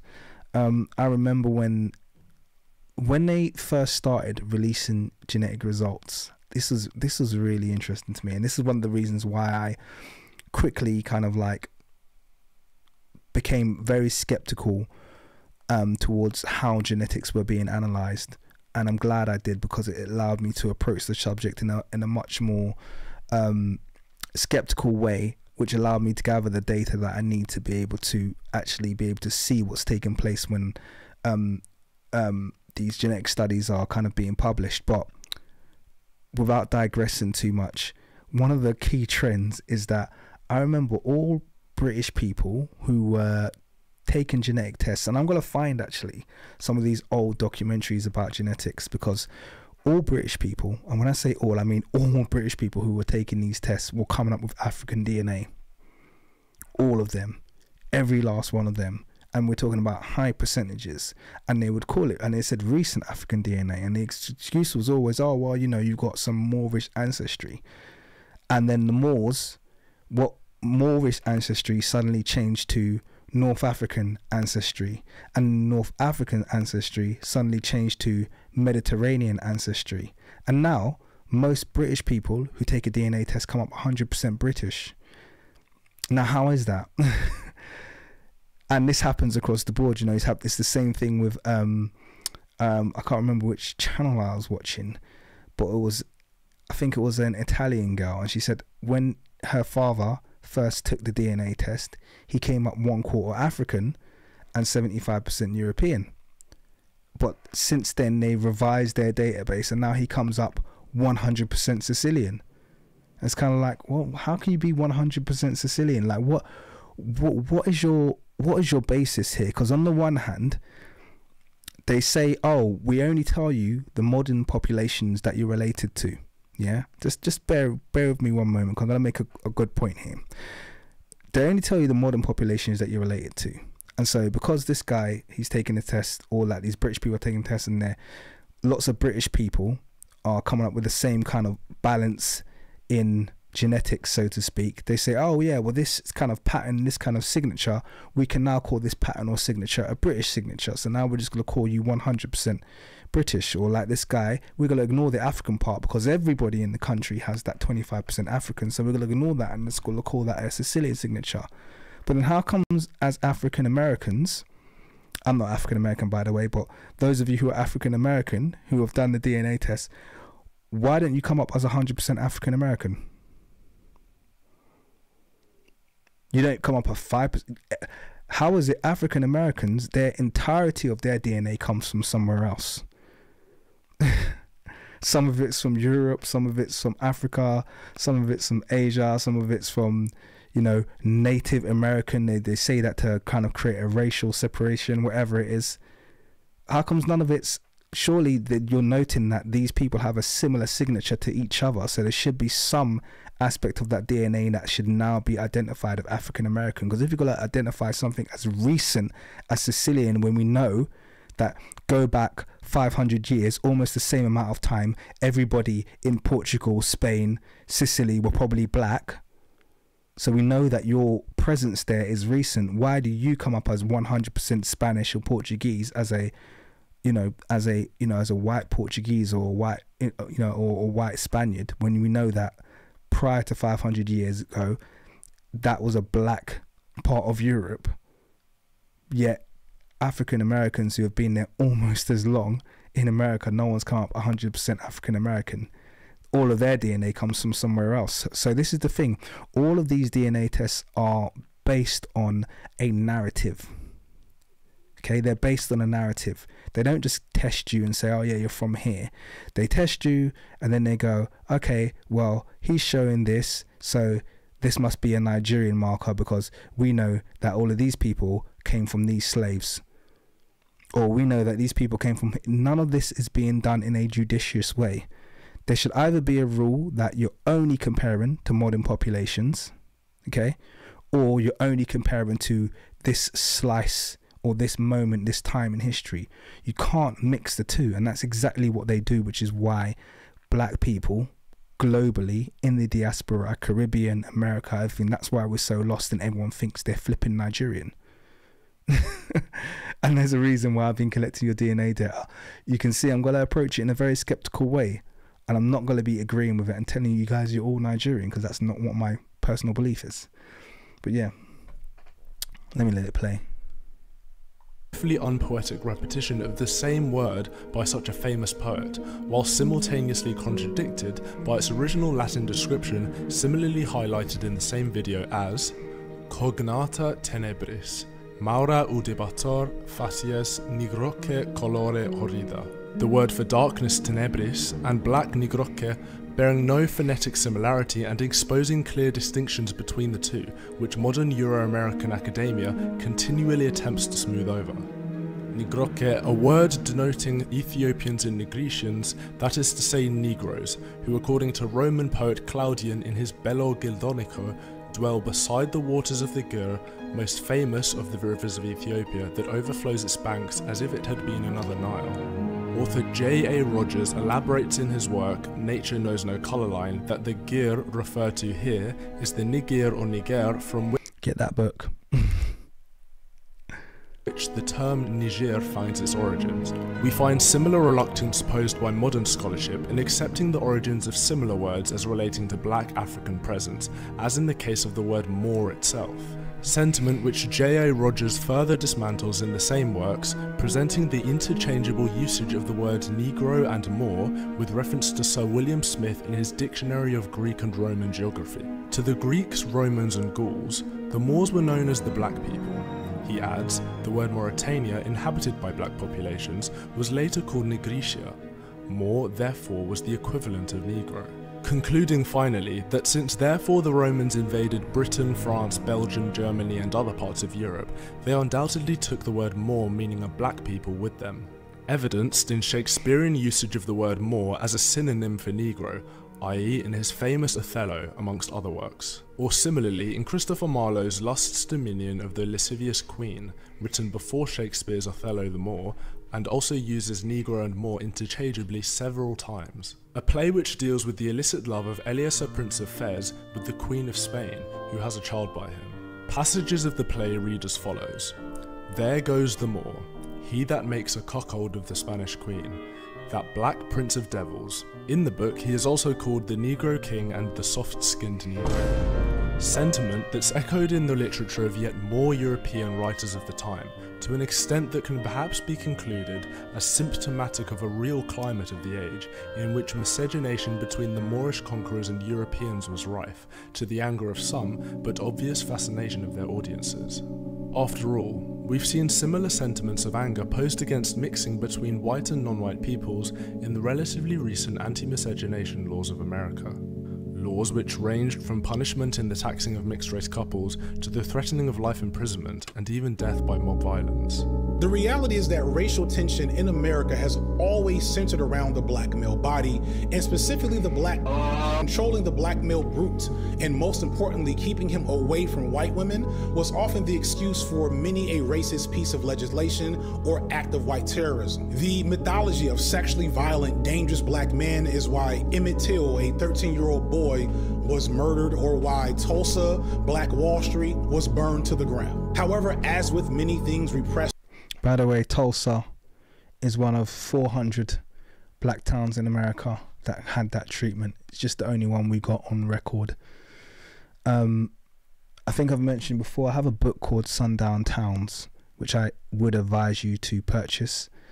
It's by, one second. Here we go.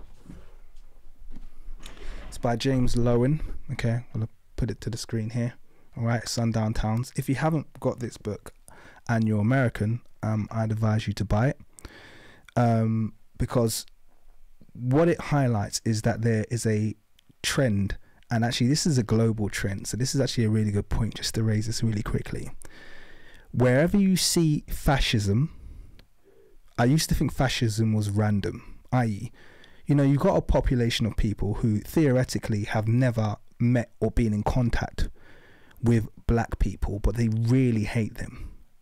So you get this in Russia, for instance. I once had a I want to say employee, but I'm going to say colleague, okay, who, great guy, Russian guy. His mum was virulently racist. We used to have a bit of a laugh about it. I found it funny. He said, "Oh, my mum hates black people." I said, "Why does your mum hate black people? She's never met any."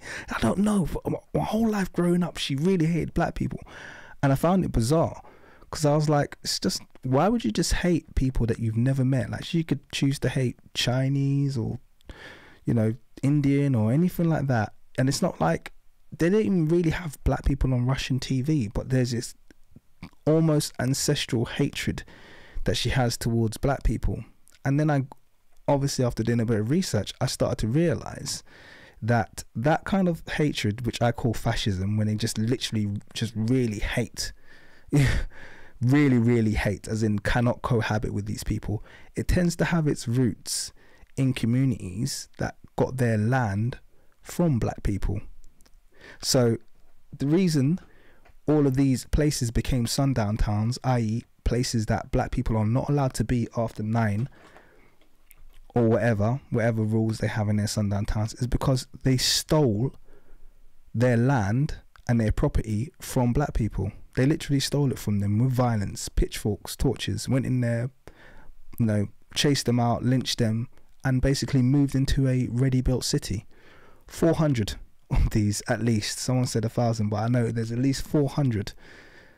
All of them with exactly the same backstory as Tulsa. And it's the same thing that we're seeing here with Europe. You saw Benjamin Franklin's quotes. He said Russia, Germany, blah blah blah. These certain places where you have this, lots of Eastern Europe, real random hatred. And I think the roots are exactly that. I think the roots are, these people will always hate black people because that was what their literal existence was founded on. It's really, yeah, it's quite enlightening. And I thought I'd just raise that one because he mentioned Tulsa, because yeah, there's that Tulsa story's played itself out over 100 times, several hundred times on the American continent. In American society, this hatred also manifested as a violent sexual taboo. The fear and hatred of the black male body somehow also translated into fascination and fetishization. As stated in Eugenics, Race and Marriage, by the late 1800s, 38 US states had anti-miscegenation statutes. By 1924, the ban on interracial marriage was still in force in 29 states. Which brings us finally back to Europe and our original case in point, the Gelre Armorial, and its fascinating abundance of Moorish Negro iconography. It's important to state that this armorial isn't alone in this either. Moorish depictions pepper European heraldry in weapon books from throughout the Middle Ages. Take another German weapon book produced 200 years later, Johann Christoph Sawyer and Franz Rasso Gotthard's Formula and Coat of Arms 1597. And its coats of arms rife with Moorish crests, often matching without fault the shield elements of the corresponding families. Similarly echoed in the Book of Messengers of the Brotherhood of St. Christoph of Arlberg, dating to between the 14th and 15th centuries. Or in the Armorial of Conrad von Grunenberg, an important burgher and knight and a descendant of a patrician dynasty from Constance, located on Lake Constance in southwestern Germany, dating to 1480. I hope you guys are appreciating this research that's been done here. I really do hope you're appreciating it. Amazing stuff. And depicting, and I quote, the coats of arms of barons, dukes, margraves, archbishops, free cities and towns, and orders of knights from throughout Germany, as well as the royal coats of arms of the kingdoms of Europe. Crests that can also be identified outside of rolls of arms. Take that of English politician Colonel Silius Titus of Bussy, captain of Deal Castle, and groom to the bedchamber of King Charles II, a man who began his political aspirations by writing a pamphlet entitled Killing No Murder in 16... Did you see there King Charles II really quickly? And do you remember what I read in the dictionary about Swarthy Charles? That's in the dictionary. Yeah? Black as Swarthy Charles was in the 1827 dictionary. You saw that, guys. I read that to you. Okay? And people will call you crazy when you say, oh, King Charles II, you know, was... Second, a man who began his political aspirations by writing a pamphlet entitled Killing No Murder in 1657. A pamphlet that advocated for the assassination of Oliver Cromwell. The same Oliver Cromwell whose late 15th and early 16th century policy... That guy there, Oliver Cromwell's a real demon.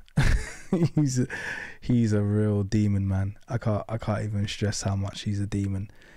He's like the villain in a lot of this, but yeah, let it play out. Legalised the destruction of British art on a scale that historian and author Dominic Selwood described in a 2015 article. No one can be sure of the exact figure, but it is estimated that the destruction started and legalised by Cromwell amounted to 97% of the English art then in existence. Statues were hacked down, frescoes were smashed to bits, mosaics were pulverised. We're not going to just jump over that, guys. I need you all to fathom this, because this is where it comes. This is where it starts to, this is where we essentially reach fever pitch, because the argument people will always make, oh, well, you know, what proof do you have of this? You know, if there was black nobilities, where's all the paintings? Where's all this? Where's all that? And we've only got traces. We do have some of it, but we've only got traces like these coats of arms books, which we're very fortunate that they didn't bring a torch to. We're very fortunate that, you know, Kapruki's done this research and we're uncovering and we're seeing some of this stuff. But 97% of English art, why would you need to destroy that much? Doesn't it feel like deja vu with what's happening in Kemet as well? The amount that's just been, you know, things that are being smashed to bits. What we've been left with, that we see as classical, Renaissance, this, that, and the other. We have 3% of what used to be available. So start thinking about why that other 97%. Now, obviously, there would have been religious reasons for this. I'm sure there would have been religious reasons. There would have been some kind of socio-political reasons. But let's not kid ourselves and think that a lot of it wasn't racial. because I think that's goes without, beyond a shadow of a doubt, that a lot of this was the erasure of black presence, because that black presence was associated maybe with something that was at enmity with what Cromwell was doing. Remember, they had killed the reigning monarchy. Yeah, Cromwell was responsible for the beheading of the king. Why would he then go on to destroy 97% of English art in existence?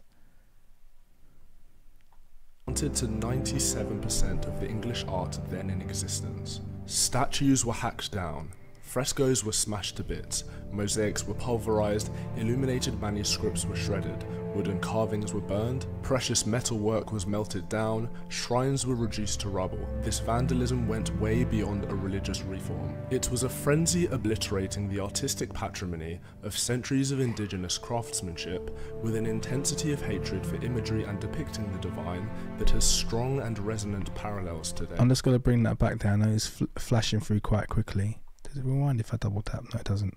All I've done is exit it. Let me just bring it back really quickly. Indigenous craftsmanship with an intensity of hatred for imagery and this picture, sorry, that picture there, you didn't see it. It was a woman standing up. That's in Coburg, and the reason I wanted to pause it there is because even now they are actively trying to get that footprint, that black footprint, removed. Okay, so that's that image, that statue you just saw is in Bavaria, and the excuse they're using is that, oh, you know, they've got some fake person to pretend that she's Black Lives Matter, and she's offended by this statue because it shows black people in an unflattering way. There's nothing unflattering about any of these images. They're coats of arms. In fact, they show black people in regal positions, but they say, oh, the features are unflattering. And you know what? I'm going to show you. I'm just going to show you the video because I want you to be aware, and hopefully you're smart enough to not fall for this kind of tricknology, for want of a better word, that they put out there. They really do try to deceive us. So I'm actually going to show you this video because I think it's actually important that you read it, because I'm doing a bit of a research piece around this at the moment.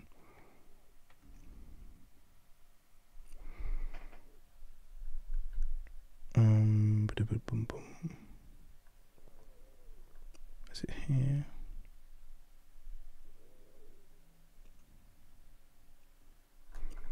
Nope, 1 second.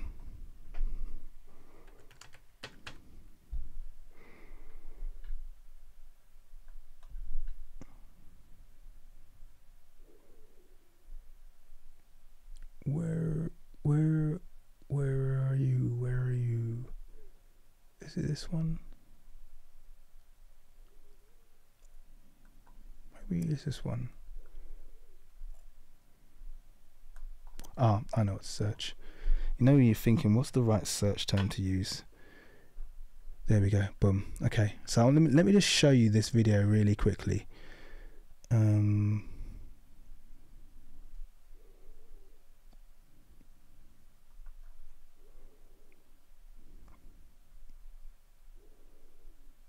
Here we go. I think this is it.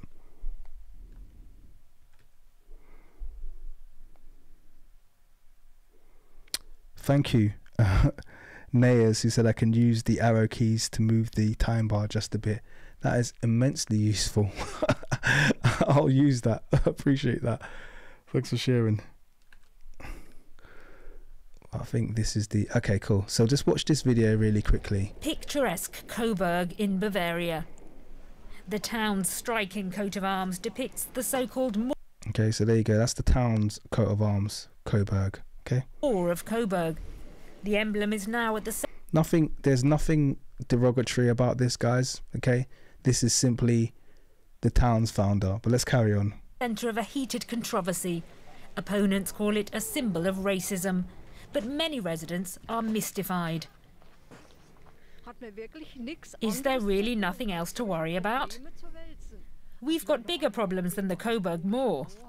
He's the patron saint of Coburg, and I find this whole discussion out of order. He's never upset anyone. It can stay as it is. The crest dates back to the Middle Ages, when black people were often described as Moors. Today the term is viewed as derogatory, but it's not intended to be demeaning, according to Coburg historian Hubertus Habel. The emblem features Saint Mauritius. So it's interesting, the people of Coburg are absolutely fine having a black patron saint. Absolutely fine. They're absolutely fine with the black heritage they've come from. Let's see what's happening here. A black Christian knight who was martyred and is now commemorated. And by the way, that's not Saint Maurice, okay? This would have been more black nobility, okay? This would have been more black nobility, okay? So this is not Saint Maurice, and some of these people, they try to basically conflate, you know, you've got a couple of names they're happy with when I just mentioned, oh yeah, it's either Saint Maurice or some other saint. And those are the only people that they mention, but this is nothing to do with that. These are black Germans here, okay? Members of the royal family, nobility, kings, rulers. So that image there is the one that was shown. Nothing derogatory about that. I'd say that's quite an accurate depiction of a black or a tawny German there. Insofern ist das Wort meiner Ansicht nach. To that extent, I think the word Moor is okay. And the representation of a black man as the symbol of Coburg is absolutely fine. It's an expression of esteem and veneration for the saint. That's not a view shared by two young Berliners who've started an online petition against Coburg's coat of arms. Alicia Archie is originally from the area. For her, calling a black man a Moor is no longer acceptable in the light of the Black Lives Matter movement, and especially not a figure with thick lips and a Caribbean-style earring. Caribbean-style earring? What? Anyway. That suggests to some that all black people and all Africans look the same, a complete nonsense for a continent where people look totally different from one another. Others find something exotic in it, a ferocity that has to do with savage peoples. It's a racist portrayal that should not be allowed to continue. So guys, just if you're obviously getting this here, this is what you call fake outrage here. Okay, this is kind of like, oh no, I'm so offended. This is racist, this, then the other. Let me tell you something now. I messaged Alicia Archie. I found her on Instagram. I don't even think she's got nothing to do with being an activist, this, that and the other. She doesn't do this at all.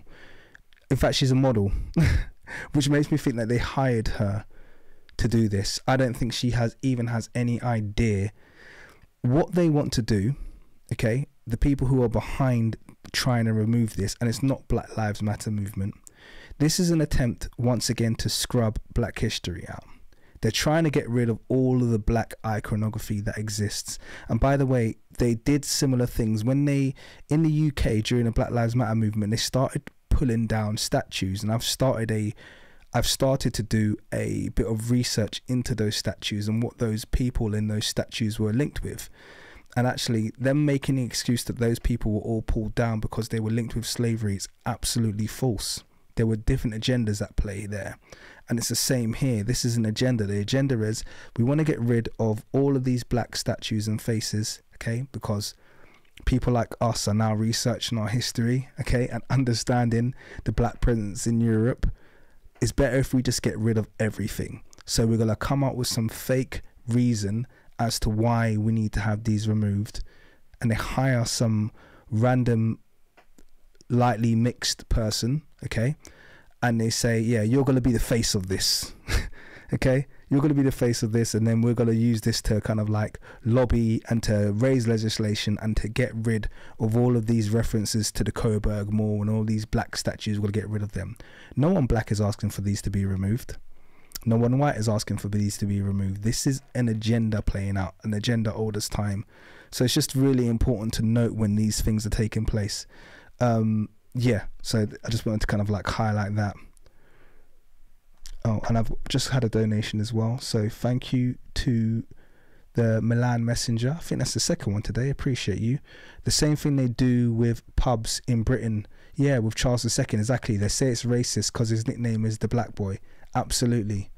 Absolutely. We've got pubs called the Black Boy, and this is the thing. This is the history they don't want to confront. The Black Royals, okay? They made such a big song and dance when Anne Boleyn was depicted as black. Well, guess what? Anne Boleyn is described as black.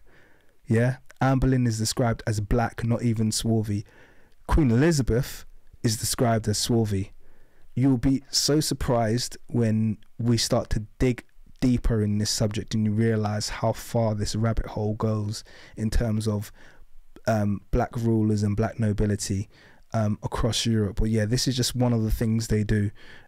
House of Coburg, House of Brandenburg, even the House of Mecklenburg that Queen Charlotte was linked to, all of these have very traceable black ancestry. So it's just, yeah, this is just a big kind of deception that's taken place here. And they'll try and use it to push legislation to get rid of more black history. Einfach nicht mehr stattfinden. The town. And by the way, I don't think there's anything wrong with Alicia. I'm sure she's a lovely girl. She just doesn't even know what's going on, if I'm going to be totally honest with you. Is irritated by the debate and is not giving any interviews on the subject of the coat of arms. The answer could be just to change the description, says this resident. He's got a name after all, Mauritius. Why shouldn't it be the Coburg Mauritius? Mauritius Pharmacy, Mauritius Street, that sounds better. So can you see here, can you see the shift? Coburg Moor, change to Coburg Mauritius, change to Coburg Maurice. That's where we're heading up here, isn't it? It's Saint Maurice. He's got nothing to do with the royal family. He's got nothing to do with the actual Germans. There were no blacks in Germany. Don't be stupid. It's just Saint Maurice. He was a part of the Holy Roman Empire. Do you see how the theft takes place? This is how it takes place. Thank you very much, Eno, for your donation. I appreciate you, man. He said, good job. Thank you. I'm glad it's informative. How do you measure culture? What is racist? It's not easy to find the right balance, especially not in Coburg. Okay, so yeah, I just wanted to show you that really quickly, so you could see that this isn't a thing in the past. Okay, this is continuing. We have to be very aware, hopefully have our eyes open as to when they're utilizing agendas like BLM or anything like that, and see what's taking place. I knew instantly when they started pulling down those statues that something was amiss, because let me tell you something right now, being a black Brit, yeah, black British people, we're scared to protest. We ain't pulling down no statues, I'll tell you that for free. Okay. I'll tell you that for free. There weren't no black people involved in the pulling down of those statues. Okay, those were all people who had permission, because no one's pulling down a statue in the UK and getting away with it. I'll tell you that right now for free. No one is pulling down a statue in the UK and getting away with it. They will give you life. I'll tell you that for free. They'll find a way to push it through Parliament to make sure that you never see daylight again. You didn't see any black people involved in that. So you have to always check to see what's this little agenda that they're trying to play here, and it's normally not one that benefits us.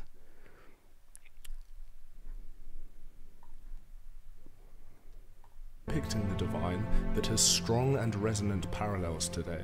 Returning to Moorish artistry, we see this similarly echoed in the coats of arms of Sir John III de Grailly, who in 1364 commanded the forces of Charles II during the 100 Years' War, until he was eventually defeated and captured, and who was hailed by chronicler Jean Froissart as an ideal of chivalry. We could look more broadly to major European families themselves. Sorry, I'm just going to have to pause it there really quickly, because I've just been given an amazing donation by Deshaun Willingham. Thank you so much, my brother. I really appreciate it. He said, bro, your name will be remembered along the likes of Diop and Ben, Dr. Ben, sorry. You're helping to rewrite history is so important. Thank you. Thank you, man. I appreciate you. $100. That is a massive, massive donation. And you know, I actually feel quite really honored, because I'm playing someone else's content here. So big up to you, Kapruki. Please show your appreciation for Kapruki. If you are not subscribed to him and you're on this live stream, and there's 400 people on this live stream, and I'd suggest that probably at least half of you may not be subscribed to him yet. Make sure you do before this live stream ends, please, because his channel is worth it. He, you know, quality over quantity. He has 4 videos, and they are 4 of the most high quality videos you'll get in terms of black and African history. So please, please, please, thank you, Deshaun. Appreciate you, man. Thank you. And thank you to everyone who's donated thus far. Small, big donations. I appreciate you all, honestly, 100%. Such as the German Tuchers, a Protestant family based in the city of Nuremberg, in which they played an important part in the economic and cultural development as well as in the local politics, and where in 1340 they were admitted to the governing council, acquiring Simmelsdorf Castle in 1598 and becoming... So there's another one, Nuremberg. So we got Nuremberg, Coburg, Mecklenburg. So many of these houses, these, you know, so many of these royal houses that are famous names today, linked to Moors or established by Moors, established by black people, essentially. It's amazing. Ennobled in 1697. We could look to the coats of arms of the Pucci family, a prominent noble family in Florence over the course of many centuries and constant allies of the Medicis during the Renaissance, being among the families that Cosimo de' Medici called upon as a means of indirectly pursuing his own political interests. When I see this image here, I know that said de' Medici, said that he has their car. I think it's the Cosimo de' Medici. You've probably heard of the Medici family. They are a black family, or black Italian family,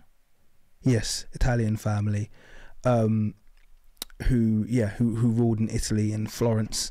Now, what's really interesting is this. The reason I paused this here is because there's a British.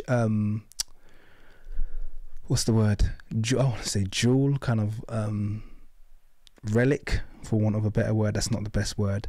Called the Drake jewel. Okay, and it's believed to depict Sir Francis Drake. I'll just pull it up really quickly. Let me show it really quickly. And they'll give you once again similar ridiculous explanations as to why it looks this way. That's it's a depiction of his favorite slave or some stupidity like that. But the reality is, this matches descriptions of Sir Francis Drake. Okay, one of the most famous British nobility, and it says here like Africans and no, this is his jewel, Sir Francis Drake, here at the front. And this matches his description because he was described as a tall and swarthy man. So all of this changing of artwork, changing of descriptions has happened historically across the continent. I just want to shout, I've had another $20 donation, so massive thank you to Jay Muirhead. May the Creator continue to use you to open people's eyes. Thank you. Thank you. I'm glad this is being a really impactful stream. Amazing. So yeah, fantastic. And well, I've got to have to read these all out now because I'm getting more again. $20 from Cycle Cinco. Thank you very much. It says thanks from the American Muslim Moors. We love your diligence. Thank you very much. I really, really appreciate that donation. $10 from Tracy. Thank you, Tracy. Oscarville, Georgia was a black town submerged underwater by white supremacy. Sanaka Village, a black neighborhood in New York City, demolished by white supremacy and is now Central Park. Thank you very much for that donation and for those facts. Another thing to look into as well, and I imagine I'll do a study on this coming soon, is the use of lakes to submerge history. One of the most famous ones is obviously Lake Nasser, which they used to submerge Nubia. They used to submerge black history in Nubia, but they're right across the African, American, European continent, the use of man-made lakes. So wherever you see man-made lakes, there's normally some kind of civilization that they couldn't be bothered to deconstruct, so they just flooded it. In Nigeria, you have, I think, Lake Kalenjin, which I believe has submerged a great deal of our antiquities there. And there's several lakes. I think there's lakes in America, several lakes in America that just sit on top of basically architecture, ruins, things that they didn't have the time or couldn't be bothered to actually completely deconstruct or to reface, so they literally just would flood them. So thank you for that fact there, Tracy, and for that very generous donation. Appreciate you. And Macy, thank you, Macy. By the way, Tracy and Macy are both members of my Patreon, so they already support me so much. I appreciate it. Says the King's Monologue. Kings, thanks for bringing our history to light. I appreciate that. Thank you very much. Really, really appreciate all of that. That was amazing. I'm literally falling off my chair here. Thank you so much, guys. I really, really appreciate it. Yeah, let me let this keep going. The Medicis are themselves a family within whom we know there was considerable Negro strain, such as in Alessandro de' Medici, Duke of Pen, first Duke of the Florentine Republic, and ruler of Florence from 1530 to his death in 1537, a man who in life was also nicknamed Il Moro.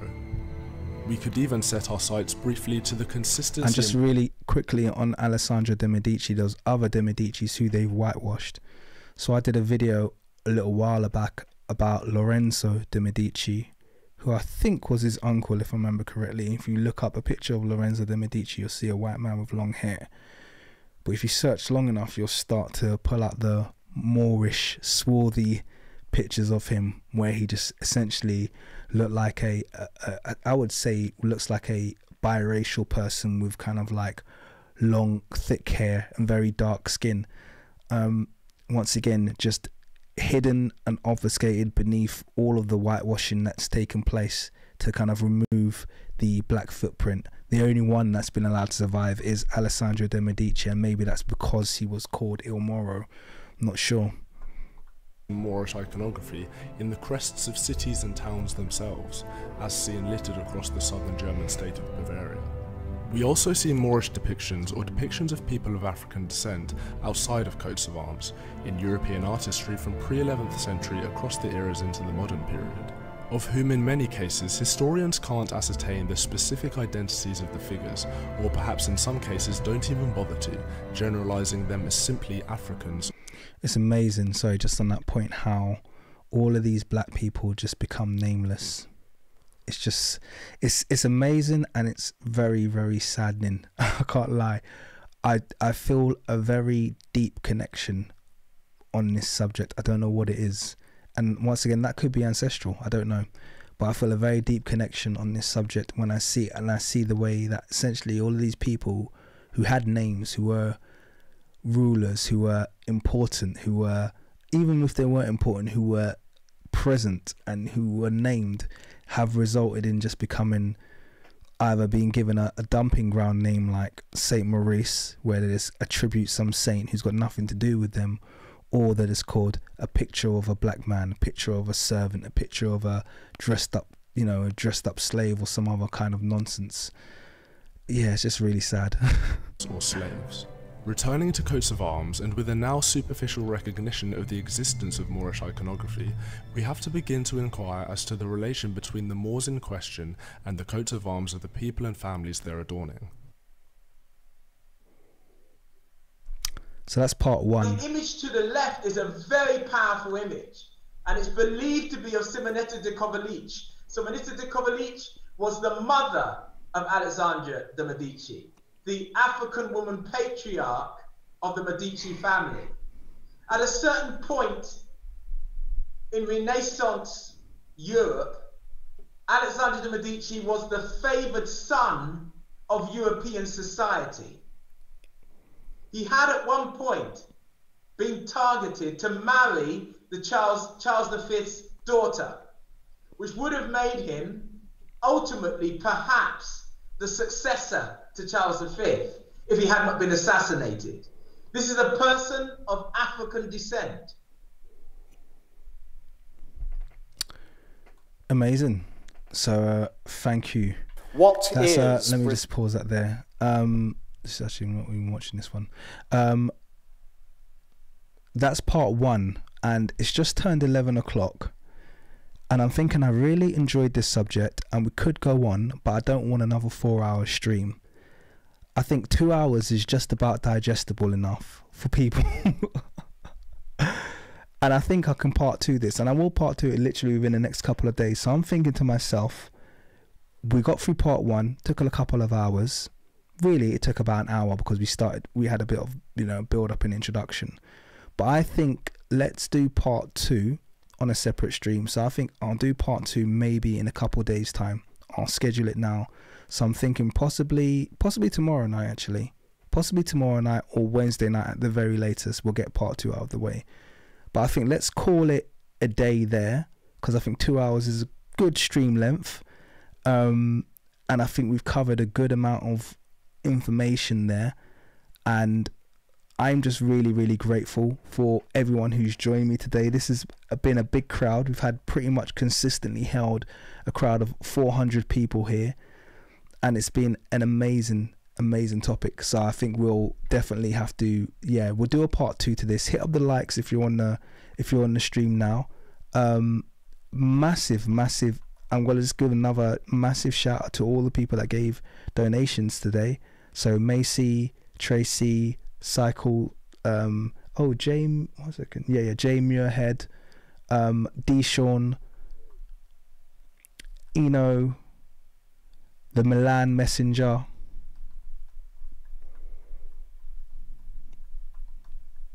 and there's others who are further up, but I think I've said thank you to you guys already. Really, really appreciate it. Wesker and Kapruki, can we just like give him a massive big up? If you could just thank him in the comments for his excellent content. I'm sure you guys have been doing that already, but please big up Kapruki because his content is absolutely amazing.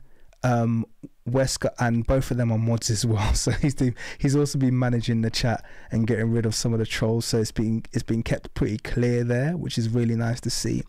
And everybody who's just been kind of contributing to the conversation today has been amazing. I've really enjoyed it. I don't feel the need to I'm not going to drag this on. It's been really good. I want to get some more stuff together for tomorrow, so I think tomorrow what we'll do is we'll hit part 2, which actually I think is maybe even a little bit better than part 1. To be honest with you, it's really good. But I also want to do a little bit of side research and bring some stuff to that as well. And maybe I think I'll uncover some of the research that I'm doing, so you'll get an idea about some of the videos that I'm going to be releasing on the subject in the coming weeks. But yeah, this has been amazingly motivating, just to see how eager and actually how positively received, because I actually was really nervous about this topic. I thought I was going to get a whole bunch of you sure about this, mate? But I think everyone appreciates obviously a lot of the thanks has to go to Kapruki for his fantastic level of research, which is very hard to disagree with. It's just, it's been a fantastic stream. Really appreciate it. And I've had another donation, Nerd Large, thank you so much. It says great work, a reminder that we're waiting on that vid on the true etymology of the word Negro. Yes, I think that does need to come. That does need to come. So I've got another video, I'll tell you what, actually for free, so you know, that one is kind of in production, but the next one that I'm probably going to release is a video about etymology and the true meaning of the word Kemet, because that's kind of like a controversial one as well. So I'm going to be releasing that very soon, and maybe the Negro one will be a natural kind of like continuation to that video. But yes, that is me. I think I'll leave it there. I think it's been a really good stream. 2 hours is a nice length. Thank you everybody who's bothered to join us today. And make sure you're here for the follow-up, which I'm going to put in. I'll put in probably tomorrow by lunchtime. You'll see it appear. So it's either going to be tomorrow evening I'll do it, or we'll do it on the Wednesday. It's going to be one or the other. But make sure you join. It's been a fantastic stream. Thank you everyone. Once again, massive thanks to everybody who's joined me, everyone who's donated. I don't think there's much more to say than that. I'll see you very, very soon. Thanks guys. All the best. Take care. Bye bye. Oh, and hit like before you go, people. There. He said so. I was going to say your name, but I couldn't pronounce it.